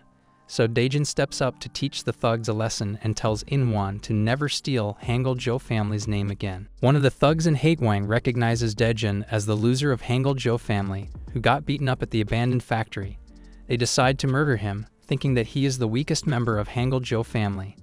The thugs think that all the members of Hangul-jo family are losers, except Hangul-jo, who hyper-carries them through every trouble. The thug even recalls Kim and Hong baiting for their lives and mocks the runaway family for leeching on Jo. The thug goes on to mock Dajun, claiming to make him beg for his life, so Dajun lunges at him and throws a jab right at his jaw to shut him up. After knocking out the first thug, Dajun goes to beat the rest of the thugs for mocking his family. He dodges the two thugs' attacks and easily defeats both. In-won confirms that Dajun must be a member of Hangul-jo family. In-won realizes that he might have pissed Dajun off because of his lying earlier, so he decides to run away quickly. But Dajun stops him midway and tells him that he has figured out that the thugs from Haewang weren't chasing In-won because of him being a member of Hangul-jo family. Because of what the thugs said, Dajun realized that they were trying to avoid Hangul-jo family. Dajun tells In-won to tell him the truth this time, or he threatens to make him pay for impersonating his crew. In-won reveals that he was a part of Haewang once, and they stabbed him in the back. He explains by telling Dajun more about Haewang, After Jung got beaten up by Joe, Hatewang disappeared from this neighborhood and changed their business methods. Before, they collected money from doing side businesses, but now they have started to take commissions instead for contract hits, including assaults, kidnappings, and threatenings. In-won takes Dajun somewhere and shows him a middle-aged man, revealing that he was backstabbed because of him. Dajun recognizes the man as the person he saved once from Hatewang and tells In-won about it. In-won clenches his teeth after learning that Hatewang beat him and reveals to Dajun that the man is his father, who is also the district representative of this area. According to him, the man always forced him to study and acted so strict that he ran away from home and joined Hatewang. He was happy with his runaway life at first, but reality shook him as he realized that Hatewang members commit real crimes. When he came to this realization and decided to quit Hatewang, he saw that someone had commissioned a hit on his dad, and soon enough, the thugs from Hatewang found out that he was his son, so they held him hostage to threaten his dad. Seeing how the people who In-won thought of as his family were turning their back on him, he stole the money that came in for his dad's commission and ran away. That is why Hatewang is chasing after him. Dajun is more concerned about In-won's father, as Hatewang will go after him to get to his son. But In-won doesn't care, as his relationship with his dad is over. His expression says otherwise, so Dajun tells him about his own situation and how, after running away, he found his own family who cares for him. So Dajun tells In-won to risk his life for the people he cares for in order to protect them. Dajun reveals to In-won that his father cares for him and was looking for him when Dajun found him. He requested that Dajun, if he ever ran into In-won, tell In-won that he was sorry. In-won realizes that he made a mistake by running away from home and wants to get back to his father. Dajun finds it ironic that both In-won and Seongo are going through hard times while both situations are the opposite. Dajun decides to help In-won get back to his father because he doesn't want anyone else to be fatherless like him. Dajun even tells In-won to come to the pizza place if he is hungry and tells him to stay safe. On the other side, Jung beats some thugs for firing him from Hatewang, but his boss, Gangrak, stops him from throwing further tantrums. Gangrak tells Jung that he has caused a lot of damage to the entire Hatewang organization for going against his words and messing with Hangul-jo family. That's the reason she was fired. But Jung keeps throwing tantrums because he is a dumb gangster. Gangrak knocks him out with one punch and tells his lackeys to get rid of him. An executive member of Hatewang named Jeonmin tells Gangrak that they have received a request to murder Hangul-jo family, and the client even promised to go to any lengths. So Jeonmin proposes to do it, considering Hangul is their biggest enemy.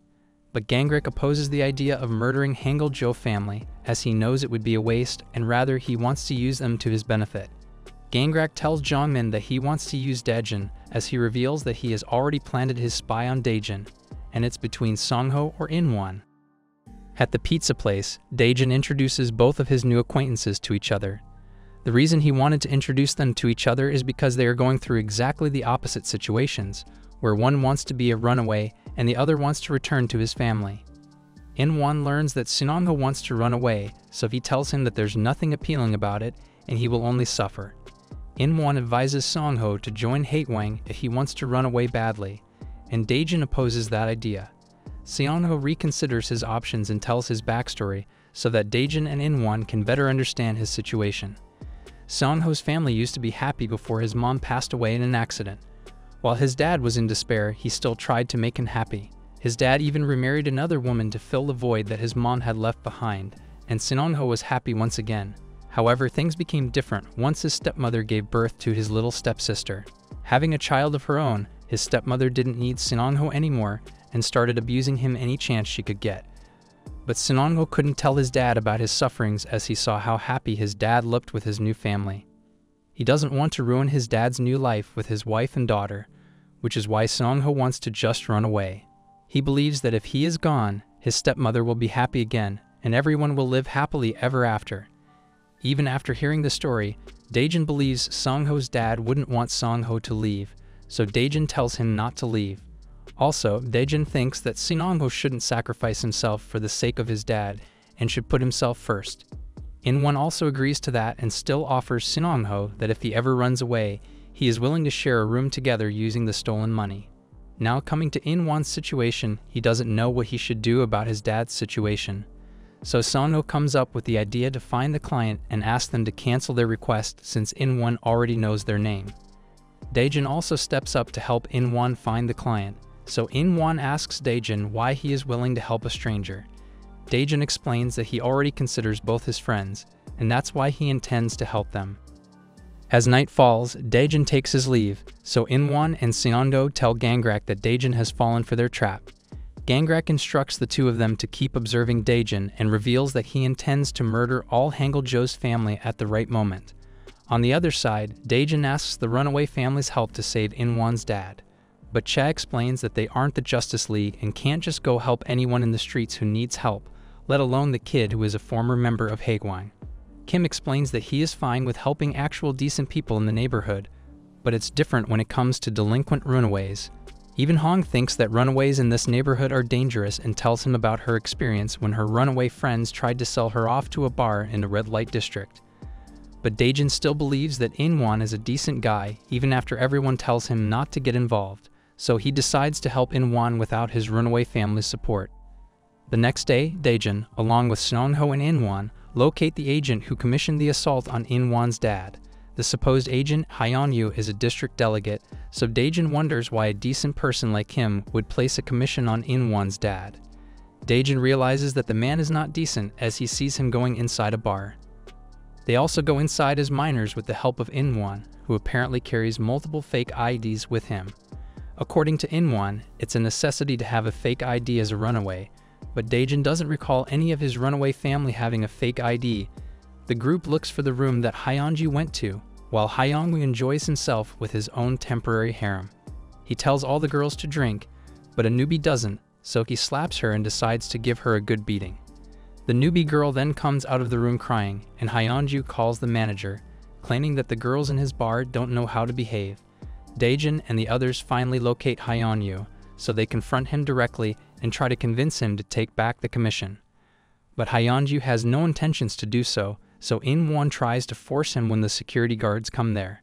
Seong-ho and In-won act like they are afraid and tell Dajun that they have never been in a real fight. So Dajun steps up and beats up the security guard boss to protect his friends. Seong-ho and In-won want to help Dajun fight the security, but Dajun tells them to quietly stay behind as he believes it's best for someone who knows how to fight. One of the security guards tells their boss, Park, that the gate guards let these kids in after checking their fake IDs. Park gets furious when he learns that these kids are only minors. One of Park's subordinates realizes that Park might do something dangerous here and tells us that it's been only a year since he started working here. He has seen the vicious form of Park and what type of monster he is. He shows no mercy to minors either when it comes to money or fighting. And he hates minors. So now that Park just got punched by a minor, Dajun, the subordinate, is sure that Park is going to destroy him. But Dajun is a trained fighter, so he goes toe-to-toe with one of Park's subordinates and tries to get the upper hand by using dirty tricks like stepping on his feet. But Park steps in and kicks Dajun away before he can cause further trouble. He then pounds on Dajun and breaks a glass bottle to make a few holes in his face. But before Park can harm Dajun, Seong-ho steps in to help him, although he looks to be trembling in fear. In-won also steps up to defend Dajun, so it's now a 3 versus 3 battle. But because In-won and Seong-ho have never been in a battle, Dajun tells them to just take on one guy, and he himself decides to fight 2 guys at once. Now that Dajun has a little less disadvantage, he finally manages to dodge some kicks thrown at him. Dajun realizes that even if he throws punches, he'll get no reaction if he doesn't hit a vital point. Dajun notices that Park and his subordinates are attacking him without any coordination, so he realizes that they are underestimating him just like Il-tak did. So he waits for his chance until Park's subordinate leaves his guard open, and then he goes for an uppercut and knocks him out. Park is stunned to see how good Dajun is at fighting, so he commends him by delivering a deadly blow right in the gut. Park doesn't underestimate Dajun anymore and keeps his guard up to avoid any surprise attacks. So Dajun looks to hit another vital point by using a low kick. However, Park predicts the attack and begins to underestimate Dajun again. That's when Dajun remembered the technique that he learned from Joe. Joe taught him to punch in the solar plexus, which is located right below the chest. Dajun plunges and delivers a similar attack to Park, punching his liver and making him gasp for air, all thanks to his lessons provided by Master Joe. Dajun then repeats his punches on all of Park's vital points and knocks him out completely. Then he turns around to see that Sinongho has knocked out the other security guard as well. So Dajun gets back to Hyunyu to make him take back the commission. Park gets up again and reveals that he was once beaten up by minors before, just like this time. Apparently, he was beaten up by members of Haegwang, so he can't take the humiliation anymore and goes to stab Dajun when he is not looking. But Seongho notices the attack coming and jumps in front of Dajun, taking the hit. Dajun properly knocks out Park this time and notices that he is covered in blood. But it's not his, it's Songho's as he falls unconscious because of the loss of blood. In-won stands there stunned, seeing the blood coming out of Songho, so Dajun snaps him back to reality and tells him to take Songho to the hospital immediately. As In-won carries Songho away, Dajun blames Hyunyu for this unexpected event. Dajun starts punching Hyunyu because actions speak louder than words, which makes him reveal why he contracted a violent hit on Byung-cheol, In-won's father. A few hours later at the hospital, Seongho turns out to be fine, as he wasn't stabbed anywhere life-threatening. Dajun asks Seongho why he sacrificed himself to save him, and Seongho explains that he always felt alone, but now he felt like he finally had someone to care about. That's why his body just moved on its own. Seongho feels bad that he won't be able to follow Dajun and In-won in their investigations anymore, and requests that Dajun help In-won in his place. Seongho promises to get better soon, so In-won smiles and tells him to join them as soon as he can. Then Dajun and In-won go outside of the hospital, where Dajun thanks him for bringing Seongho here. Dajun wonders how Seongho's hospital bill was paid, so In-won reveals that he used the money that he stole when he left Haegwang. In-won thinks that it was the least he could do to repay Dajun and Seongho for helping him. So Dajun thanks him and tells him what happened back at the bar with Hyunyu. Apparently, Dajun made Hyunyu reveal that In-won's father, Byung-cheol, started to figure out that Hyunyu was siphoning money from the district council budget. Before Byung-cheol could expose him, Hyunyu used Haegwang to warn him not to. Dajun tells him to cancel the commission, but he would have to meet Haegwang face-to-face if he wanted to cancel it. Going back to the present, Dajun believes that Hyunyu might instigate something with Haegwang if he goes alone, so he tells In-won to go with Hyunyu to Haegwang to make sure he cancels the commission. In-won doesn't want Dajun to get hurt like Seongho did, so he wants to go alone, but Dajun is not going without helping In-won, and he forcefully tags along. In the meantime, Hangul-jo eavesdrops on Dajun and In-won's conversation and realizes that Dajun is about to make a dumb mistake. The next day, Haegwang's executive, Jongmin, reveals that the security guards at the bar were his underlings. So he realizes Hangul-jo family are strong people and why Gangrak wants to use them. Jongmin checks on Park and sees that he has no fatal injuries. Therefore, he confirms to Gangrak that it is true that the members of Hangul-jo family are soft. But Haegwang doesn't need a bunch of softies in their team, so Gangrak decides to get rid of Dajun instead and digs a 6-foot hole in the woods. Meanwhile, Dajun and In-won go into the mountains with Hyunyu to meet with people from Haegwang. But on the way, In-won gets suspicious of Hyunyu because it is very likely that he is leading them into a trap. Hyunyu denies In-won's claims and promises to just cancel the request. Anyway, the three finally reach the secret base of Haegwang, and Dajun and In-won stay behind to monitor Hyunyu while hiding from Haegwang. Dajun sees that there are 5 gangsters from Haegwang here, so he believes he can take them if things go south. But as Gangrak comes with his shovel towards Hyunyu, Dajun's idea of trying to beat the 5 guys from Haegwang disappears in the blink of an eye. He begins to feel that he has just seen an enormous mountain peak and wants to get out of here as soon as he can. On the other hand, Gangrak learns from Hyunyu that he wants to cancel his request. But if he wants to, he will have to pay the remaining balance, even though it will be a waste of money. To keep his embezzlement a secret, Hyunyu decides to pay it. But Gangrak tells Hyunyu that he also knows about his embezzlement secret and threatens to reveal it to the public. Gangrak then tells Hyunyu that he must pay him a part of what he embezzles if he wants him to keep his mouth shut. Hyunyu explains that another party already knows about his embezzlement, so Gangrak promises to get rid of them. He promises Hyunyu that from now on, if anyone learns about the embezzlement, they will all turn up missing, and that includes In-won's father Byung-cheol too. Gangrak also reveals that he knows that Dajun and In-won are hiding in the corner, so he decides to get rid of these 2 rats as well to keep the embezzlement a secret. Dajun wonders how Gangrak knew about them hiding, but little does he know that among the rats there is a mole. Gangrak's underlings surround Dajun and In-won with their bikes, making them realize that they are completely screwed. Gangrak orders his underlings to bring Dajun to him, so all of the thugs rush at Dajun at once and begin beating him with steel pipes. Dajun sees that In-won is already knocked out, and he realizes he can't win here. So he picks up a rock and throws it at one biker, making them fall to the ground. He repeats the same technique to make another biker fall, and he smashes them with a heavy kick. Dajun immediately runs in Hyunyu's direction, thinking he can't take him hostage to escape. But before he can reach him, Gangrak throws his shovel at him and tells him that he knows Dajun is from the Hangul-jo family. Gangrak recognizes Dajun as a good fighter, so he decides to take care of him himself. Dajun realizes that if Gangrak is as strong as Jung, his survival chance is 0. But he knows he can't act like a coward here because he needs to save In-won. He believes he can at least hold against a guy of the same caliber as Jung, but what he doesn't know is that Gangrak is way stronger than Jung. Dajun realizes that with one punch, Gangrak sends him flying to a tree and destroys his left arm. Then Gangrak comes to end this by stomping on Dajun's head, but misses the hit as Dajun dashes away. Still, Gangrak's miss hit hits Dajun's leg and causes a hairline fracture. Gangrak starts dragging Dajun by grabbing his hair and telling him that he must pay for what he did to Byung-cheol at the bar and for Joe, leaving a burn mark on Jung's face. Gangrak apparently gets hurt every time he sees the burn mark on Jung's face, so he wants to do the same to Dajun so that Joe can feel how he feels. Gangrak then pushes Dajun's head towards a blazing fire, but Dajun can't give up yet, as he has more goals to achieve and needs to marry Nayeon. So he puts his hand inside the blazing fire and splatters the burning charcoal on Gangrak's face to escape his hold. Then he picks up the shovel to use it against Gangrak. But he should have known better that he stood no chance against him. Gangrak commends Dajun for showing how courageous he is and gives him a chance to survive if he joins Haegwang.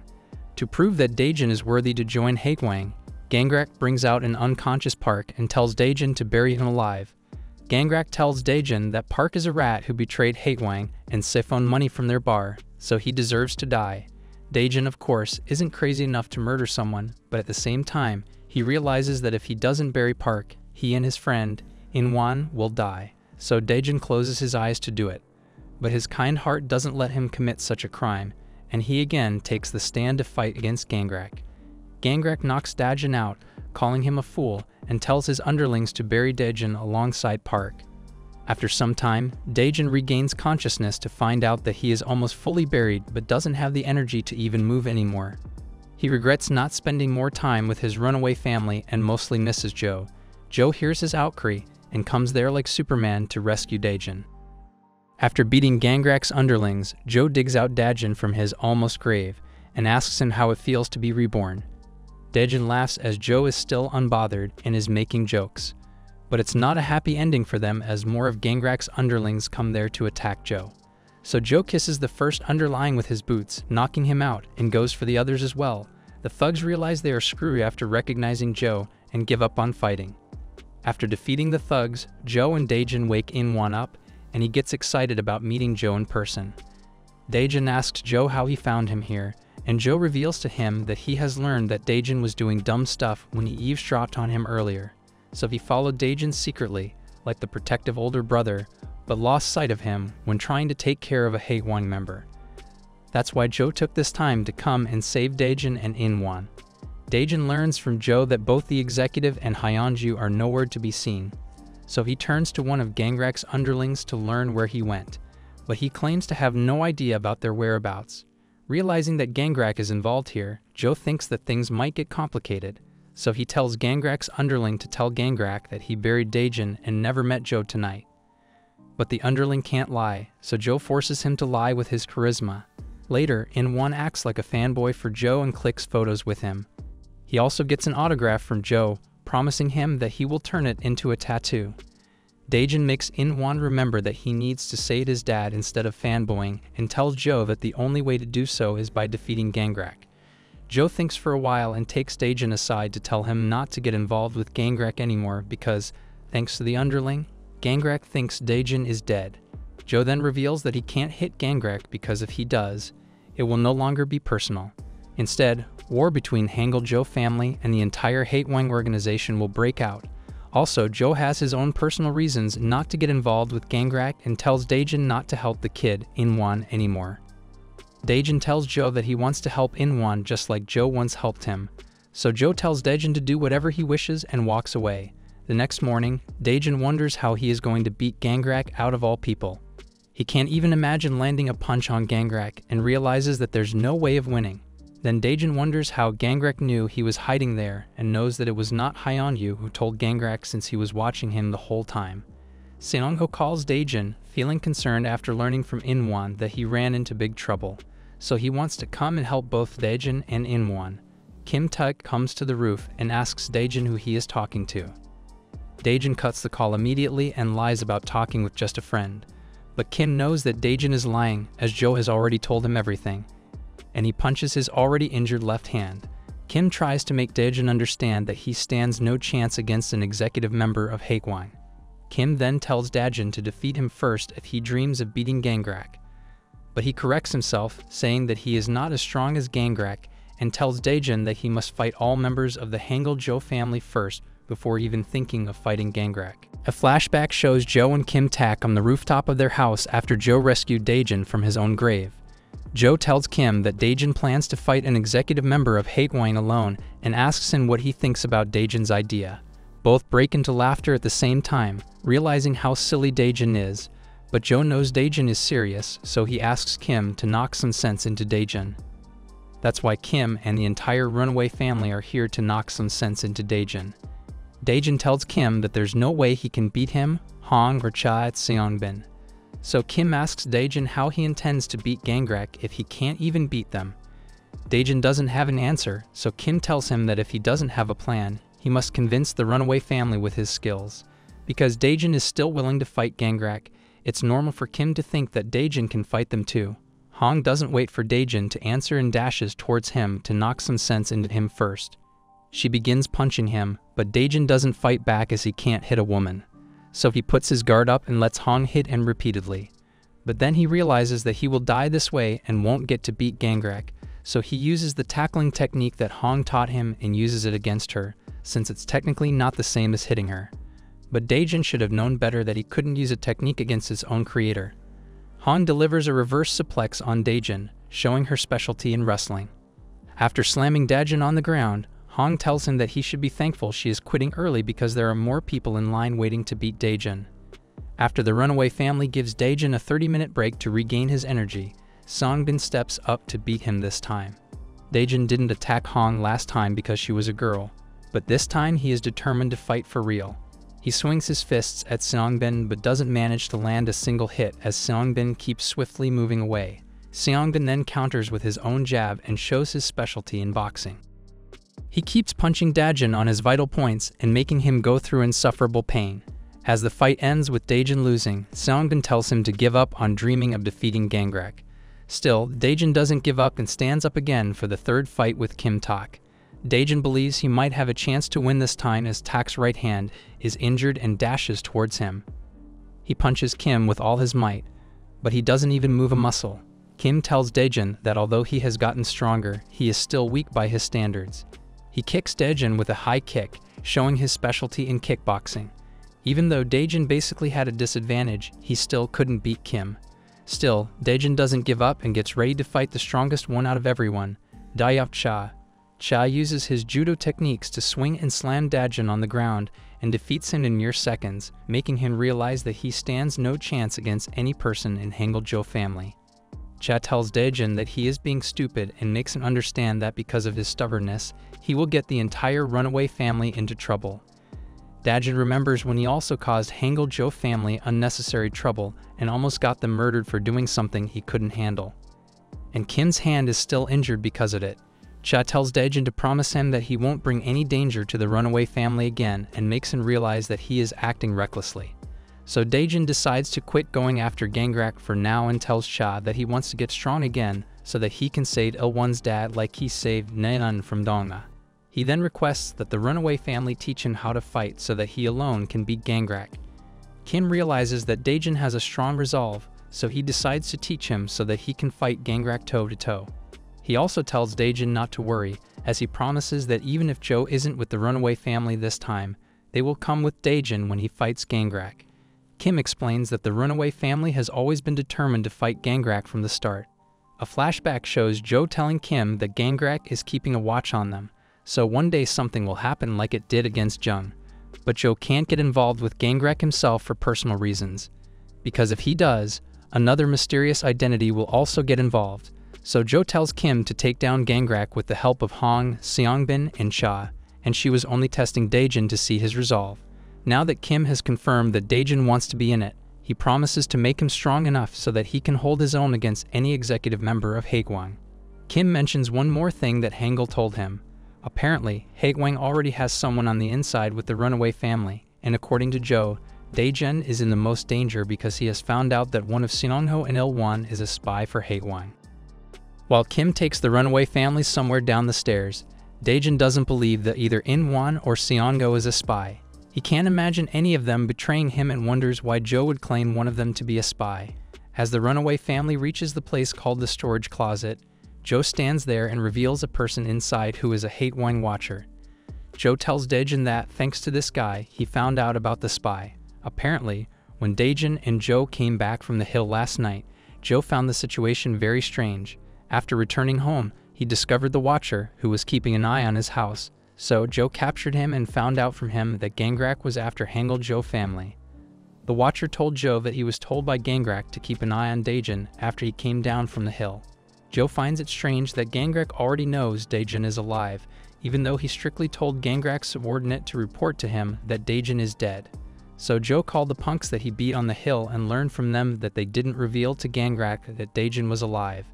Jo realized that Gangrak already knew even before they reported anything to him with the help of a spy. Jo concluded that among the people who knew Dajun survived the hill was a spy. Dajun starts to feel betrayed as he no longer can trust his new buddies and wonders who the spy is.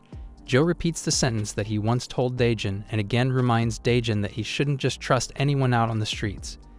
Dajun suddenly gets a call from Inwon and sees that he has sent him multiple messages claiming that his father went missing, and that he is with Songho.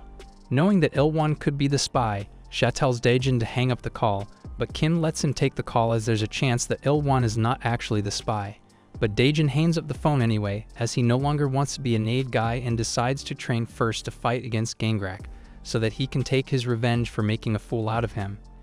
Meanwhile, Ilwan gets disappointed in Dajun as he is not answering, so Sinongho pats him on the back to comfort him. 2 days later, at Gangrak's hideout, Inwon's dad, Byongcheol, gets beaten by Gangrak's thugs to make him join Han-yu on his crimes to steal money from the government. But Byongcheol is an innocent person and doesn't want to do anything illegal. So Gangrak personally comes to beat him and tortures him by suffocating him inside a tub of water. Gangrak then again tells Byongcheol that if he wants to live, he must side with Han-yu. Still, Byongcheol doesn't agree to do anything dirty, so Gangrak blackmails him by threatening to murder his son, Inwon, instead. Another Haegwang executive, Jongmin, tells Gangrak that he should be worried about Hangul Jo family. Jongmin gives a summary of Gangrak's failures and tells him that after Gangrak's plan to get Dajun on his side failed, he tried to murder him. But Jo sabotaged that plan too, so Gangrak told the spy to take care of the rest. But Dajun is ignoring the spy now and hiding in his home. Gangrak blames his plan's failure on Jo, so Jongmin tells him to leave it to the other executives to destroy Hangul Jo family. Although their leader didn't agree to go against Hangul Jo, Jongmin thinks he doesn't need the leader's command and just wants to proceed with his plan. Right then, an underling of Jongmin reports to him about trouble outside their hideout. Apparently, the entire Hangul Jo family has barged their way inside the hideout and is on their way to fight the executives. Dajun is no longer the pushover that Haegwang can fool with anymore and has come here to destroy them first before they can plot any other evil plots against the Hangul Jo family. Who do you think is the spy? Comment down below. After beating the guys on the first floor, the Hangul Jo runaway family proceeds to search for Gangrak, who is on the 3rd floor of the building, although it won't be easy as there are dozens of Haegwang members on each floor. But since it's the runaway family, they cruise through the enemies with ease. Most of the Haegwang members try to target the weakest member, Dajun, but Cha and the others show that they have got his back. With their help, Dajun also gets the confidence to beat the enemies and begins to head towards the stairs with everyone else. At this point, the Haegwang members don't even bother fighting the Hangul Jo family, knowing that they are no match for them, so they open the way for everyone, but Che makes it clear that they aren't going anywhere without a fight and beats every henchman ruthlessly. On the other hand, Gangrak learns that Hangul-jo himself hasn't come with the runaway family, and that makes him believe that he has a chance to win against the runaway family. While climbing the stairs from the second floor, Kim sees that the path has been blocked and realizes that this was a trap set up by Haetwang to corner them. With no options left, Kim decides to just create a path by beating all the henchmen. Dajun also joins in on the frenzy and tries to punch a guy, but the guy runs away from him and comes back with weapons and more people as his backup.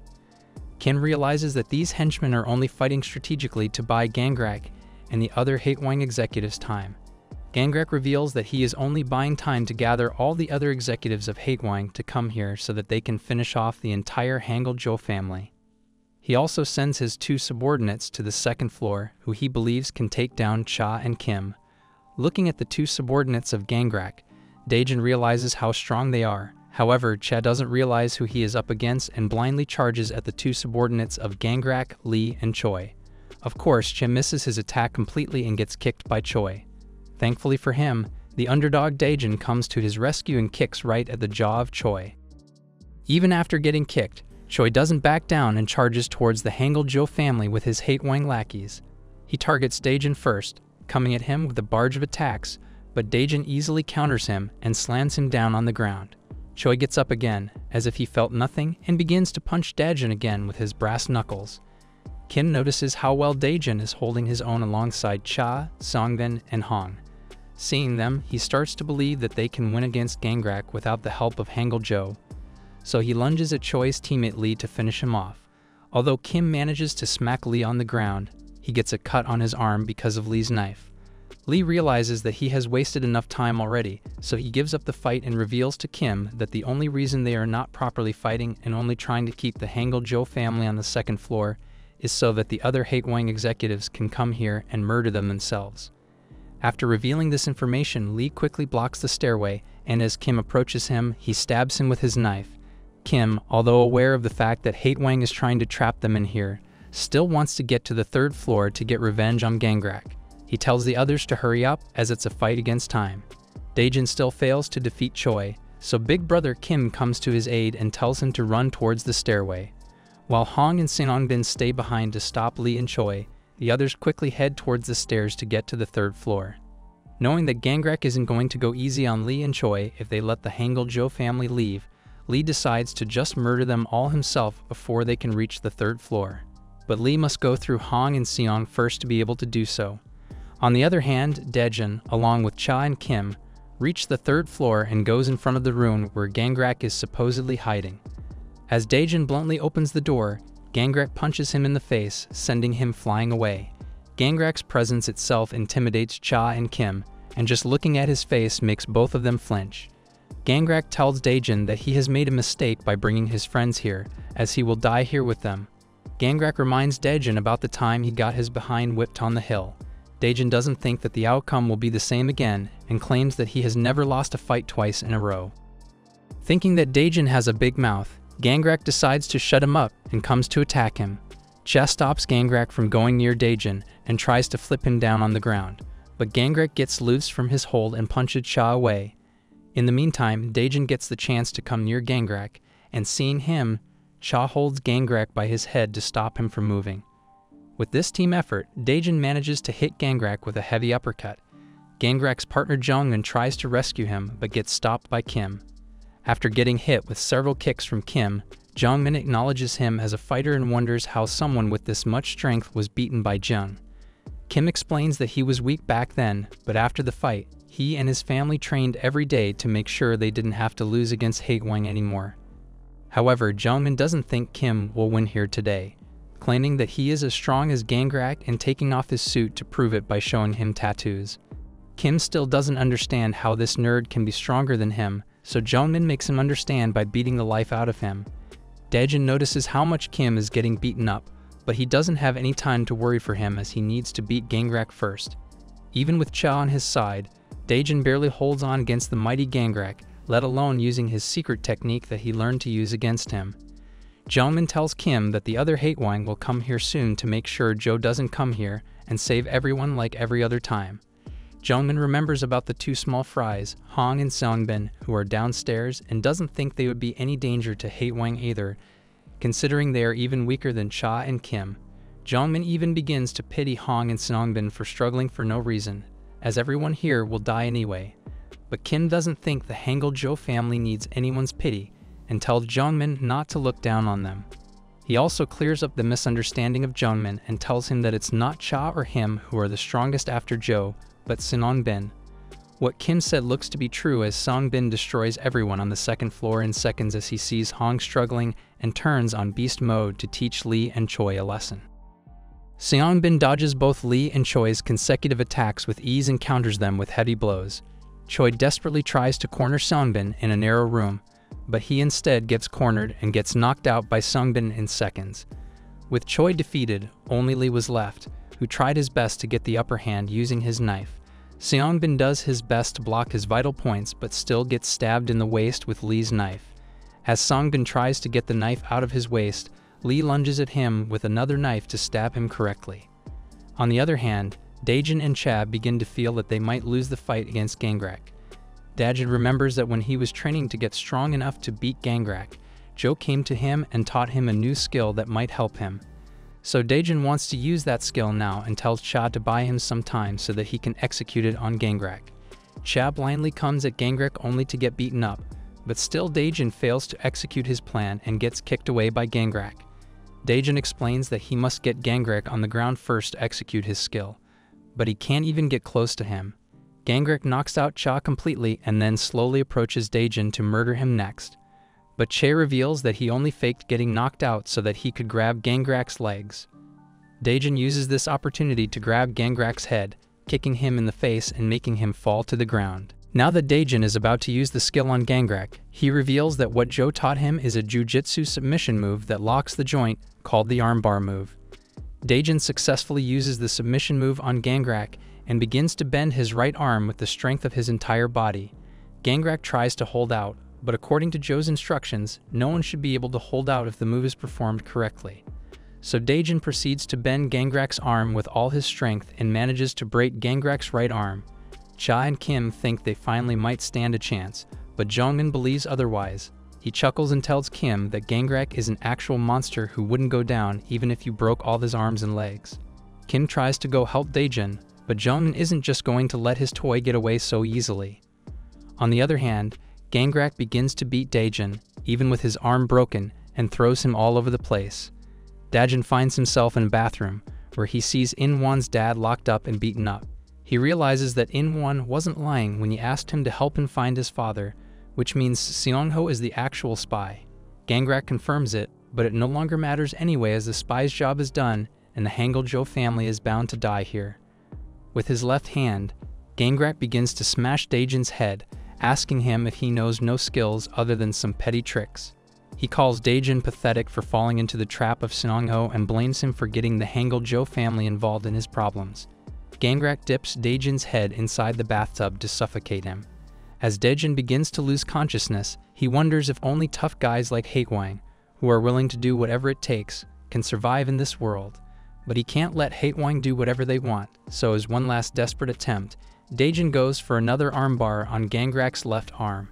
He remains persistent in taking another arm of Gangrak, ignoring the fact that he needs oxygen to live and showing him who the tough guy is here. Meanwhile, on the second floor, Seongbin becomes the human shield of Hong to protect her from Lee. Lee calls Seongbin a fool for trying to save the woman who can't even stand for herself. Seongbin doesn't like that comment at all and tries to fight back even with his wounds just to save Hong's honor. Seongbin comes at Lee harder and tells him to take back what he said about Hong. Lee realizes that he is about to lose at this rate, so he uses a dirty move and lunges at Hong to use her to his advantage.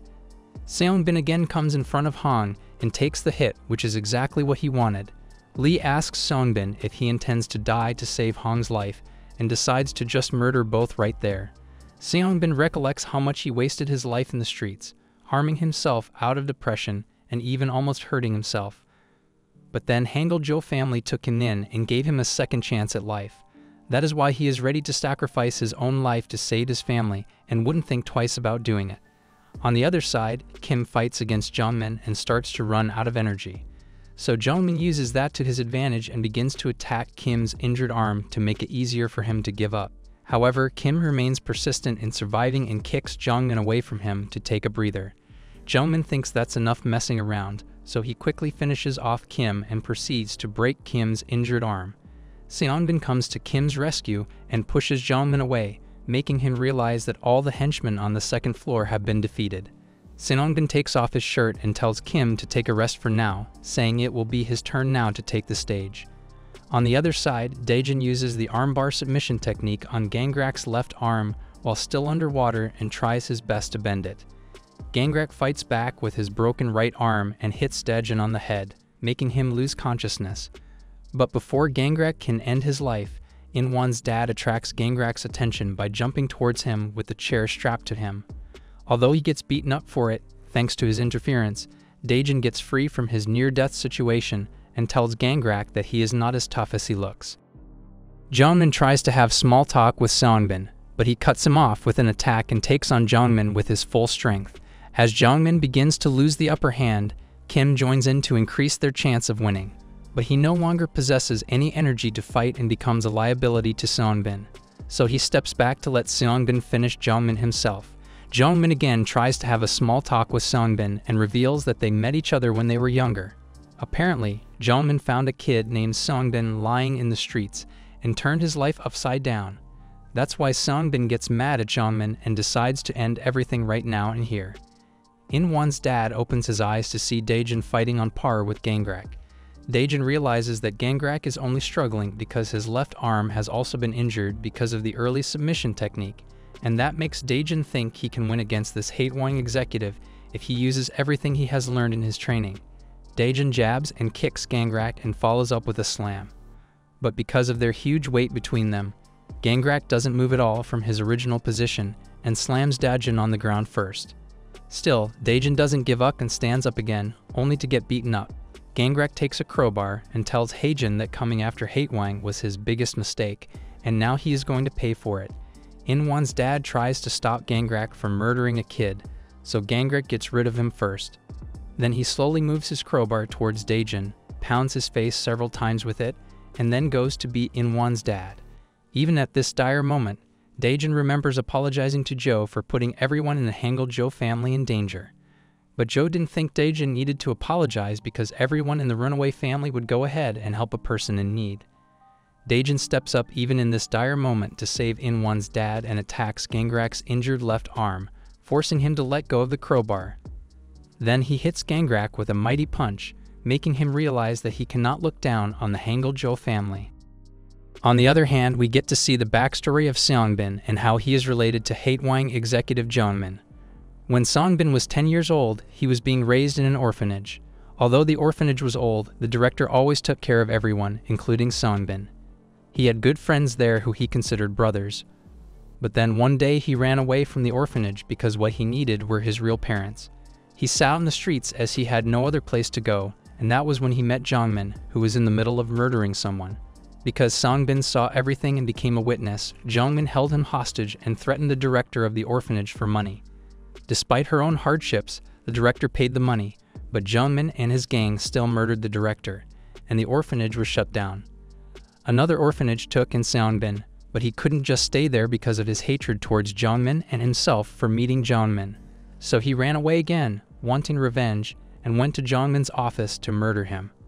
Unfortunately, as a kid, Seongbin was no match against him, and so he got beaten up and tortured by Jungmin.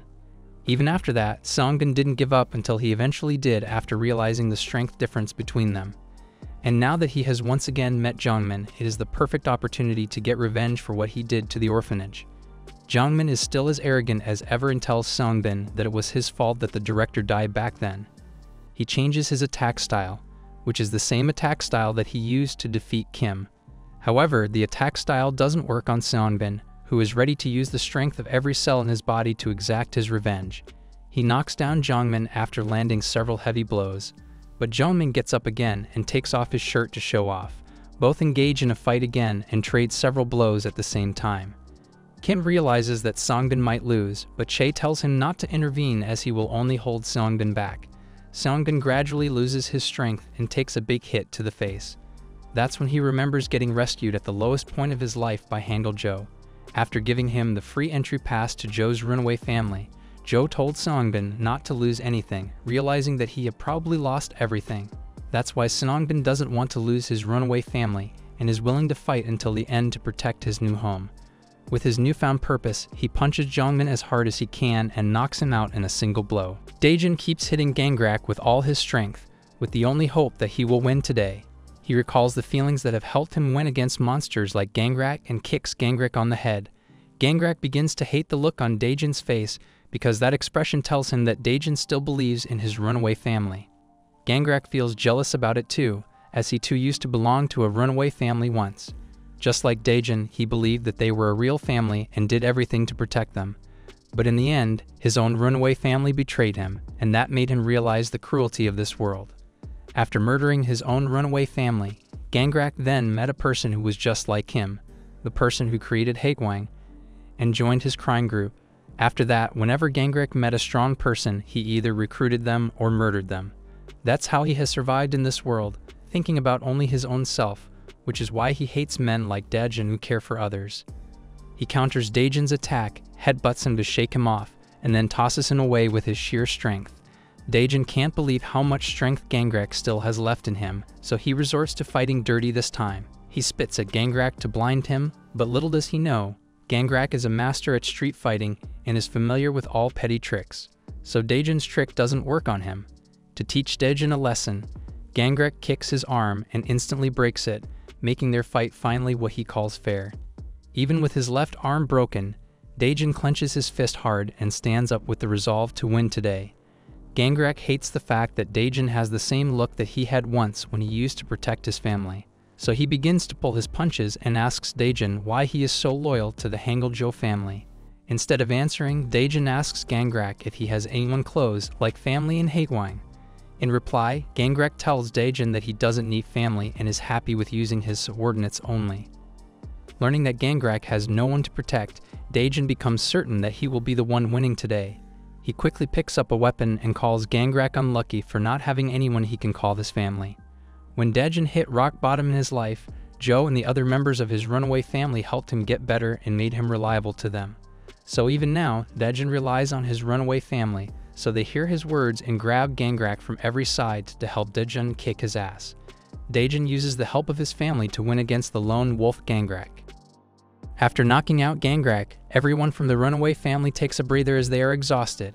Kim gets proud of Dajun's immense growth as a fighter and tells him that he is now strong enough to fight any monster like Gangrak on his own. Dajun feels glad that everything went well, but at the same time, he regrets not helping Inwon save his dad.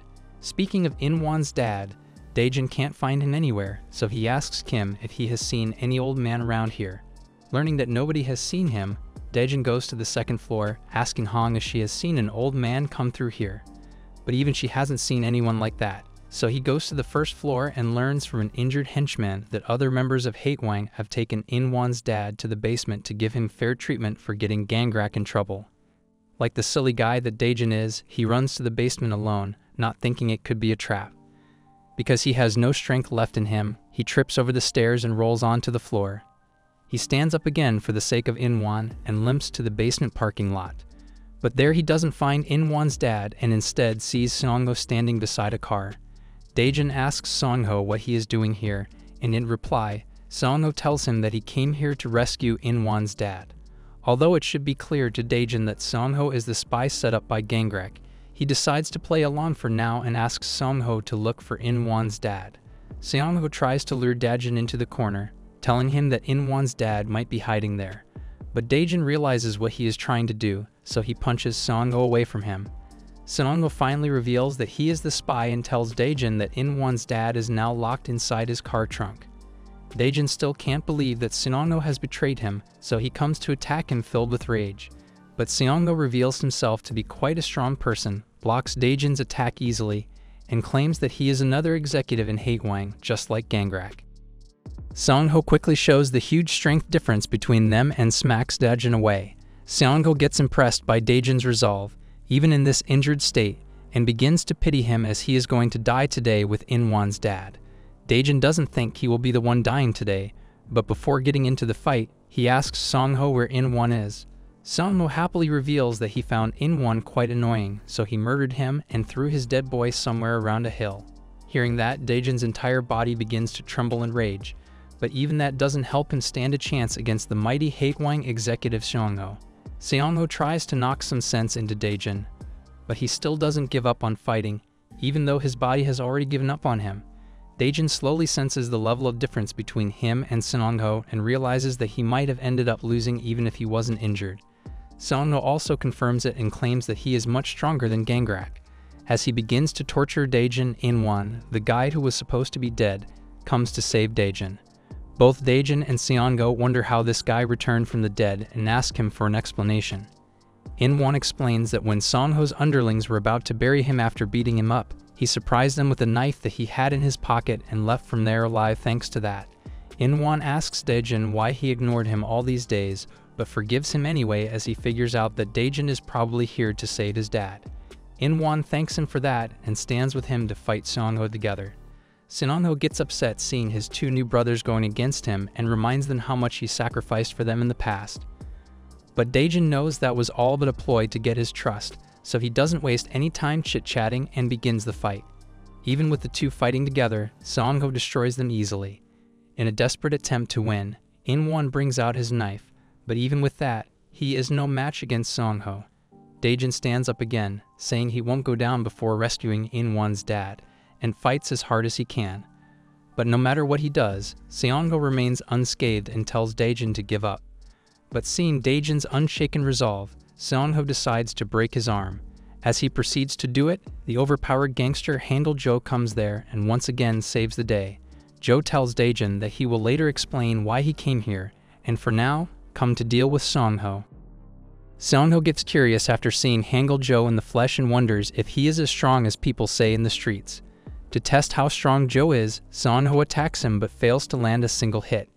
Jo attacks him back, but he too fails to land a hit on Song-ho. Song-ho shows the strength of a true Haegwang executive and tries to kick Jo in the face, but Jo blocks it and realizes that there is not that big of a difference in their strengths. As both seem to be par on par in strength, Hangul-jo increases his attack power, and that creates a strength gap between them. He begins to hit Song-ho with more power and makes him realize why people in the streets call Hangul-jo a true monster. After taking a few heavy blows, Song-ho realizes that he might die if he continues fighting with Jo, so he looks for a way to escape from this fight. And the best way to get out of this fight is to surrender, so Song-ho puts his hands up and gives up. He tells Jo that if he lets him go today, he will consider not waging war against the Hangul-jo family. Song-ho even promises not to tell the big boss of Haegwang that he met Hangul-jo tonight if he lets him go.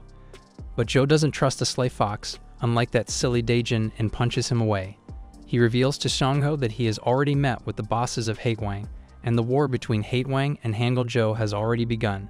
So he begins to pound on Song-ho until a mysterious biker comes out of nowhere and takes Song-ho out of there. The biker tells Song-ho that the big boss sent him here to save him, and hearing that, Song-ho feels relieved, although he regrets letting In-won's dad live. After Song-ho gets out of sight, Dajun gets up and expresses his regrets for letting Song-ho go like that. Jo tells him not to be disappointed in himself, as he successfully took down two of Haegwang's executives and most importantly, saved In-won's dad. So after getting In-won's dad out of the car, the Hangul-jo family slowly limps back to their home. In-won begins to cry and thanks Dajun for saving his dad's life. Seeing his tears of happiness, Dajun finally feels peace and takes an oath to become even stronger to protect his runaway family in the future. Later that night, all the injured members of the Hangul-jo family discuss past events and talk about how much Dajun has improved as a fighter. Dajun moves the attention away from himself and asks Jo about the war he talked about with Song-ho. Jo explains that he didn't want to get involved in fighting with Haegwang, as that would wreak an all-out war, but he recently found out that Haegwang planned on murdering everyone in the Hangul-jo family, whether he interfered or not, and that is why he came to Gangrak's hideout to join the fight. Kim wonders where Jo gets all this insider information from and asks him to tell them if he has any secrets related to Haegwang. Although hesitant to answer, Jo finally reveals to them that Haegwang was created by him. Jo tells them that 2 hours before Dajun and the gang broke into Gangrak's hideout, he went to a VIP bar, which is also a Haegwang hideout, to meet with one of the big bosses of Haegwang named Wancheng. Dajun stops Joe from telling this backstory and asks him to elaborate more about him creating Haegwang. Joe reveals that he created Haegwang with his friend Shin, who is now the current leader of the organization. Apparently, Shin wasn't a heartless criminal before, but when he started to become like his current self, Joe severed his ties with him and left Haegwang. Joe doesn't elaborate more, saying it's his private matter, and goes to sleep after telling everyone that Haegwang is going to come after them now. Jack considers moving away from this house, but Joe doesn't think acting like a coward suits the Hangul-jo family. He tells everyone not to worry as long as he is around and gives Dajun a mean look before going to sleep. The next day, Joe goes to the rooftop and brings out a photo of him with his friend Shin. Somewhere else, in front of a church, a charity-free breakfast meal event is held, where many runaway kids have gathered for a free meal. One of them, named Haegyun, basically demands a refill, and since the providers are complete pushovers, he gets his way with them. His friend Junso asks him if they should join Haegwang because eating free meals every day apparently stinks. Seeing that Haegyun is unaware of the name, Jinsu explains that Haegwang is an organization that commits crimes for money. Haegyun likes the idea of stabbing people and considers joining Haegwang, but the pushover from before overhears their conversation and tells them that instead of getting involved in crimes, they should live a proper life. He even offers both Haegyun and Junso a job if they do not join Haegwang and tells them that if they help clean the church, he will give them money. The pushover then takes the two inside a room of the church and reveals that he is someone from Haegwang who wants to give the two a chance to join Haegwang. Dajun's bully Iltak also reveals to be there and shows Haegyun the way to the test. The mysterious guy from Haegwang gives Haegyun and Junso a knife and tells them to stab this random person to death if they want to join Haegwang. Both Junso and Haegyun hesitantly take the knife and kill the random guy, and because of that, the mysterious man lets them join his organization. After that, the mysterious man learns from a subordinate about the incident that happened with Gangrek, so he calls every executive at a meeting to deal with the Hangul-jo family and reveals that he is the leader of Haegwang, Yuzhong Shin. So this guy only volunteered at the church to use it as a medium to recruit Haegwang members. At the same time, in another room of the church, Haegwang affiliate church pastor Jang Yeon forcefully kidnaps two runaway girls and tells them to do what the madame at the bar tells them to from now on. If they work at the bar, Jang Yeon promises to give them a place to eat and sleep, and even shouts at them to scare them into doing so. Hearing the girls crying and screaming, a guy named Yunhak comes there to scare them even more and slaps one of the girls to make her stop whining. After beating her unconscious, the other girl begs Yunhak to stop and agrees to go work at the bar. After handling the situation for Jang Yeon, Yunhak goes to the meeting room to meet with other Haegwang executives and the leader, Shin. A female executive named Aram tells Yunhak that Shin has gathered everyone here today to deal with Hangul-jo family because they have taken down 3 Haegwang executives. Another executive named Wang Yak tells Shin that they should have just taken care of the Hangul-jo family before they did any damage to Haegwang. But another Haegwang disagrees and tells Wang Yok that they cannot just go fight Hangul-jo family because Jo cannot be messed with so easily. Before the executives get into an argument themselves, Shin breaks his silence and tells everyone that Jo most probably got involved because he has a plan backing him. So Haegwang must also take the following steps carefully. A week later, the Hangul-jo family goes to the pizza place together and eats there. It's In-won who is giving them the treat and is currently working there as a replacement for Seongo. Seong then asks Sha if they should be worried about Haegwang, and in reply, Sha tells him not to worry as they can beat them like every other time. While everyone else is carefree, Jo is rather serious and tense. After eating at the pizza place, the runaway family decides to take a photo together, and seeing the photo, Jo's tensed heart finally gets relieved. Later at night, Jo walks aimlessly in the streets and smokes a cigarette. Kim finds him smoking and asks him what is bothering him that he is smoking after so long. What Jo doesn't tell Kim is that when he met Wancheng, a senior executive of Haegwang, he revealed that someone took a hit out on Dajun. And that's not all the bad news. While every executive wants to murder everyone in the Hangul-jo family, Jo's old friend Shin has made a special request, which is that if the Hangul-jo family gives up Dajun, no one will mess with them. So Wancheng gives Jo a choice: give up Dajun or lose everything that matters to him. Jo is now considering what he should do, yet he doesn't tell Kim anything and tells him not to worry. Joe knows that the others will side with Dajun if they hear about the offer that Hae-wang has made, but he is not a softie like the others, so he finds the only way that would hurt no one else and rips off a part of their family photo. Dajun's ancient bully, Do-in, comes to the church, which is officially Hae-wang's main hideout, to confront Il-tak for not murdering Dajun yet. Il-tak explains that murdering someone is not that simple, especially when they are a member of the Hangul-jo family. But Do-in doesn't care about that, as he cannot stand the fact that the person responsible for making him almost permanently injured is still alive. So he decides to meet with Hae-wang's leader, Shin, thinking that he can easily murder Dajun. Wan Chang stops Do-in from taking another step forward and assures him that if he remains patient, Dajun will get murdered. Joe goes to the abandoned construction building where he first met Dajun and rescues him from the thugs of Do-in. Joe laughs, remembering how weak Dajun was back then, and at the same time regrets helping Dajun and bringing him home. The next morning, Joe doesn't help with the chores as usual and casually asks Han what their family would be like without Dajun. Han doesn't take the question seriously and tells Joe to stop asking weird questions. Meanwhile, inside the house, Che scolds Dajun for not doing the dishes and tells him to start doing things right since he has now become a veteran member of the family. Joe stops Cha from scolding Dajun and offers to do the dishes instead, which shocks everyone in the house. Later that evening, Han brings in a lot of BBQ to cheer Joe up after seeing him upset these past few days. But Joe doesn't show up, so everyone else begins eating without him. Han mentions how Joe has been treating Dajun in a nice way, as if he were guilty of something. Kim also remembers his weird interaction with Joe and begins to worry for him. But Che tells him and everyone else not to worry, as their leader has always behaved this way and is probably sleeping somewhere. But Joe isn't sleeping and is on his way to the church to meet with his old friend Shin. Joe remembers how he started Hae-wang 5 years ago with Shin and regrets every single part of it. Wan Chang welcomes Joe to the church and asks him if he has come to a decision.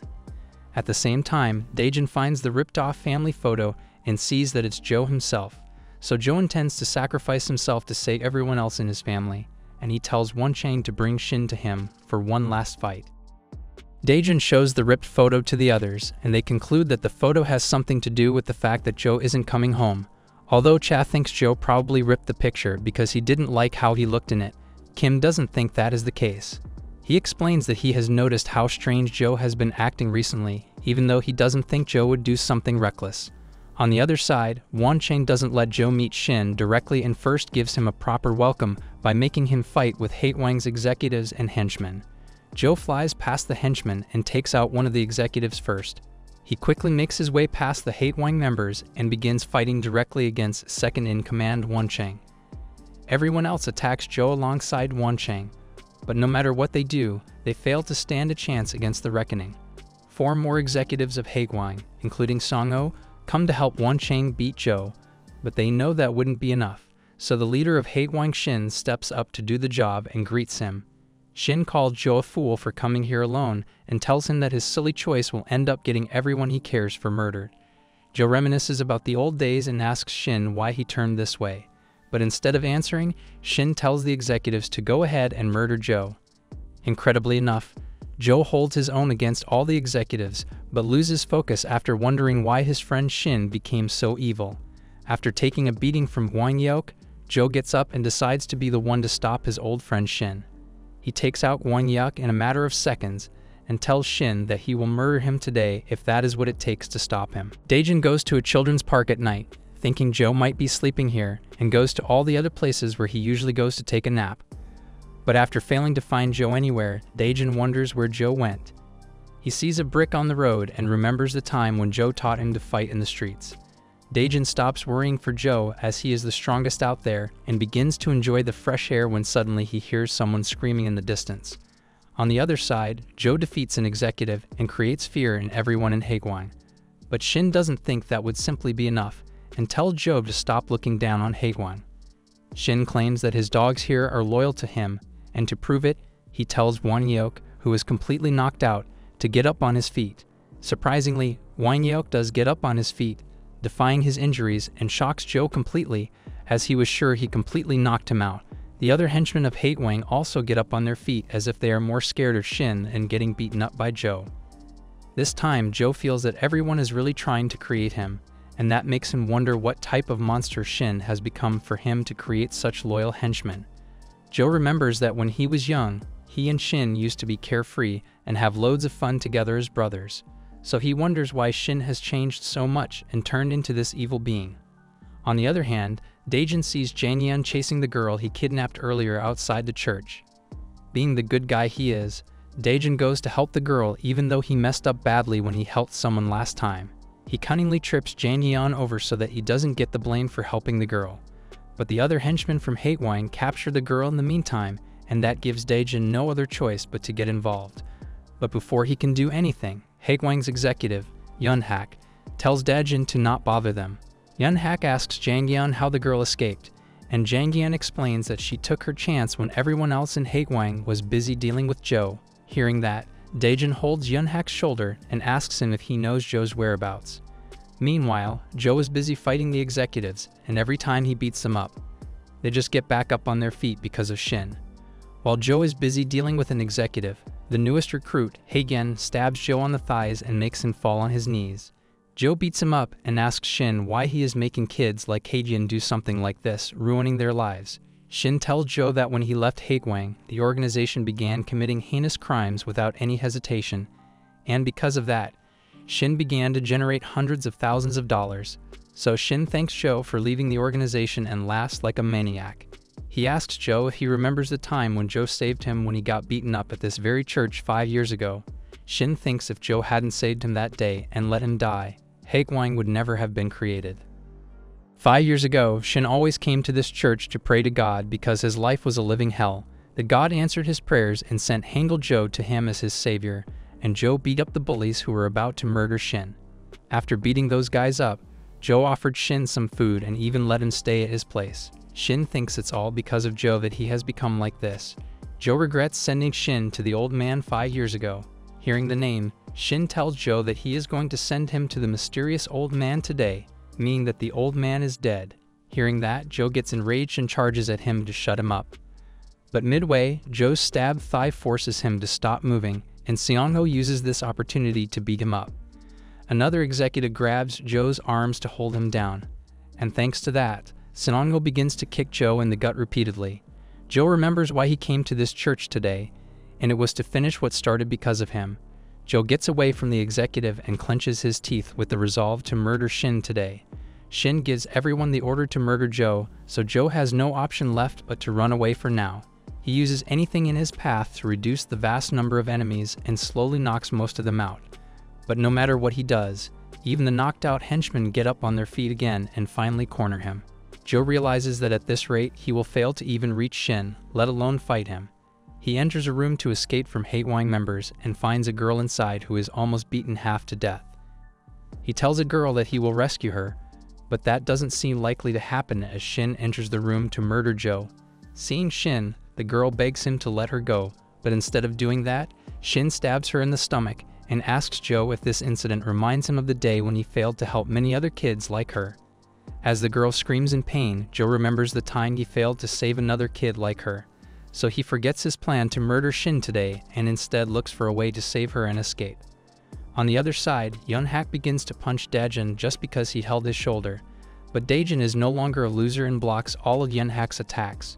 So Yunhak gives him a chance to talk and asks him why he is curious about Hangul Joe. Once he hears that Dajun is a part of the Hangul Joe family, Yunhak tells him that Joe is about to die today at the hands of Hatewang.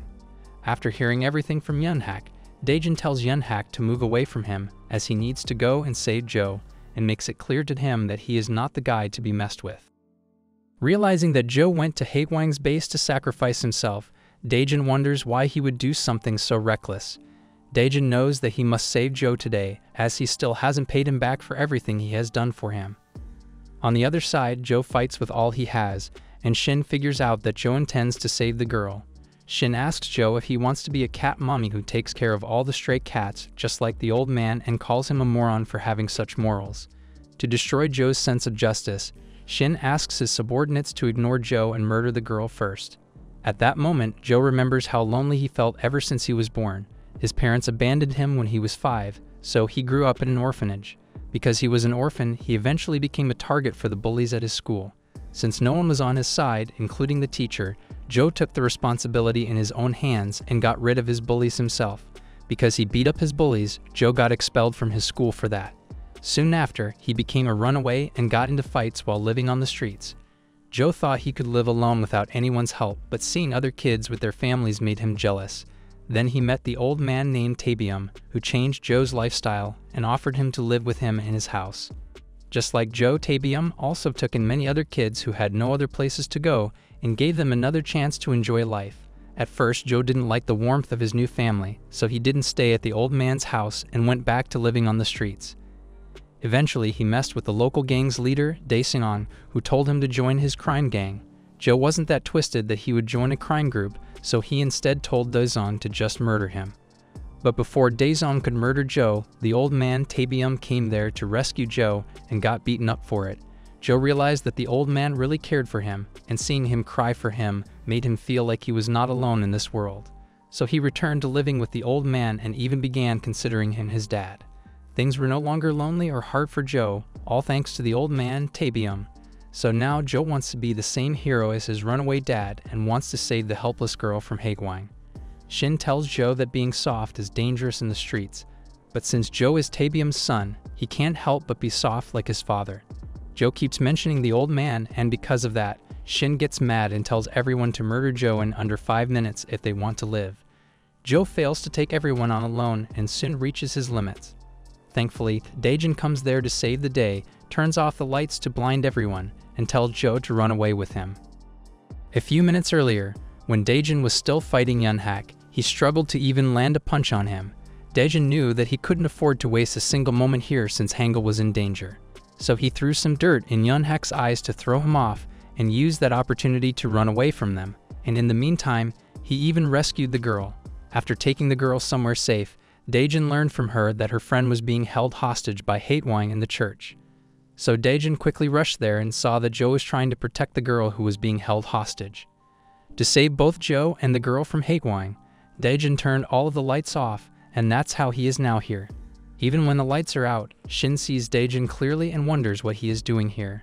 Seeing Dajun here, Joe remembers how much Shin too resembled Dajun 5 years ago. Although he was a loser, he never gave up, just like Dajun. That's why Joe came to help him and get rid of his bullies. Just like Joe's runaway father, Joe offered Shin to stay with him in his house and introduced him to the old man Tabium. Shin quickly got along with the other foster children and became best friends with Joe in no time since they were in the same age group. When Joe thought everything would be peaceful, Shin told him that he wanted to take revenge on his bullies and asked him to teach him how to fight again, just like Dajun. After learning to fight from Joe, Shin succeeded in his revenge not too long after. But he didn't stop there and became a monster who enjoyed fighting for no reason. He formed a group of fighters like him and started taking commissions to beat random people. That was when he became more violent and even picked up a fight with the local gang leader, Dajun. So the old man stepped in, telling Shin to change his ways. But Shin didn't listen, and because of that, Dajun ended up burning the old man's house as an act of revenge, which ended up murdering the old man along with the other foster children, except Joe and Shin. Even at his dying breath, the old man told Joe not to seek revenge and live a peaceful life. With the old man gone and the other brothers gone, Joe once again lost his family and all his will to live.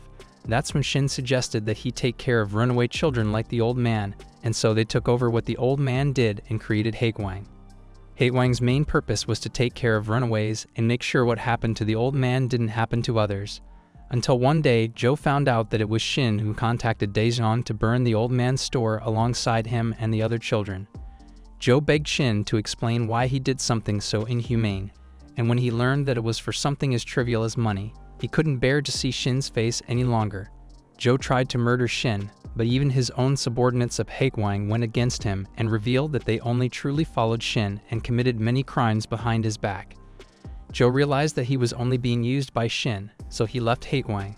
Because Joe saw how cruel people are in this world, he doesn't want Dajun to see that, so he tells Dajun to run away with the injured girl from here. However, Dajun tells Joe that he isn't living here to die alone, but Joe makes it clear to him that he must go save the dying girl. Trusting him, Dajun leaves with the girl while Joe distracts the others. He realizes that he might die today, so he hopes that Dajun doesn't end up becoming someone like Shin and sends his goodbyes to him. Dajun quickly runs away from the church with the goal of going to the hospital to save the girl's life, and she plans to call the Hangul-jo family to help Jo out afterwards. In the meantime, Jo does whatever he can to hold Haewang's henchmen, and seeing his fighting style, Shin recollects the time when he and Jo took down most of the gangsters on their own when they were just kids. However, Shin doesn't think that it's all thanks to Jo that Haewang came this far, and he only gives himself credit for making this notorious organization what it is today. Realizing the fact that Jo cannot be beaten barehandedly, the executives pick up weapons and strike him at once from all sides. As Jo gets wounded by the executive, Shin takes pride in giving himself credit for gathering these strong people as his underlings. Jo asks Shin why his mental health is so crappy and when the first time he planned to create this notorious organization was. Shin tells Jo that at first he just wanted his revenge, which is why he learned to fight from Jo. But soon after, when he noticed that his fists were enough to make people wince, he felt something strange in him. He felt strong, and because of the feeling of pure bliss, he wanted to become even stronger and gathered strong runaways off the streets to defeat every single enemy in his path. But the only obstacle that came in his path to becoming stronger was the old man, and that's why he decided to get rid of him and use the local gang to murder him. After murdering the old man, Shin tricked Jo into joining Haewang to take over the local gang Dajun for himself, and thanks to that, his own gang grew even stronger. Even now, Shin wants Haewang to grow stronger, so he is using the church as a medium to gather young and strong runaways for his organization. Shin believes that his organization will become the biggest in South Korea, and the only obstacle stopping its growth now is the Hangul-jo family. That is why he intends to get rid of Jo, and he makes the executives corner Jo into a room and block the entrance so that he cannot get out. But Jo doesn't give up and throws everything around him at the executives, thankfully managing to snatch away a knife from one. Using that knife, Jo slashes everyone who comes in front of him, but soon he runs out of energy. Jo calls Shin a coward for hiding behind his underlings and asks him if he is scared because he knows he cannot beat Jo in a 1-versus-1 fight. To prove that he is not weak, Shin does step forward to fight Jo alone and tells him that he will murder him with his own hands. Jo lights up a cigarette and tells Shin that he doesn't care if he dies today, as he intends to die with Shin. Jo then throws the lit-up cigarette on the floor, and instantly the ground begins to burn in flames. Jo reveals that when he threw everything at the executives, he deliberately kicked over a gas tank so that he could burn everyone along with him. After Jo's runaway dad died, he never wanted to play with fire again and quit smoking. But now he must finish what Shin has started and tell Shin that he will be taking him down with Haewang today. The Haewang members try to put out the fire, but the flames have already become too strong to contain. Some of them go to grab more extinguishers, but Wanching murders them before they can do so as he doesn't want the fire to be put out. On the other hand, Jo again sees a flashback from 5 years ago when Shin was settling into the old man's family and he and Jo went out to eat at a cafe. There, Shin thanked Jo for saving him at the church and asked him for the first time to teach him how to fight. Shin explained to him that he wants to get revenge on his bullies, so as a loyal friend, Jo decided to help him out. But because of that decision, Jo now must murder his old friend. Shin takes off his jacket and claims that he is now stronger than Jo, so there is no way he can beat him even in a 1-versus-1 fight. Jo isn't so sure about that, so he wants to see how much Shin has grown as a fighter. They both pick up their knives and dash at each other with the intention of murdering. They both trade slashes like they once did when they spar against each other as kids.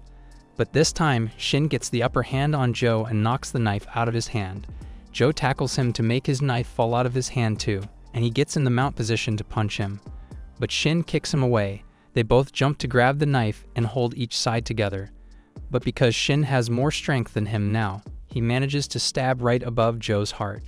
Jo realizes that his old friend is no longer worth saving, so even at his dying moment, he shoves Shin's face into the burning flames to burn the monster that has created the monstrous organization Haewang, which is responsible for destroying hundreds of innocent people's lives. Thanks for watching. If you'd like to see the next part, comment below.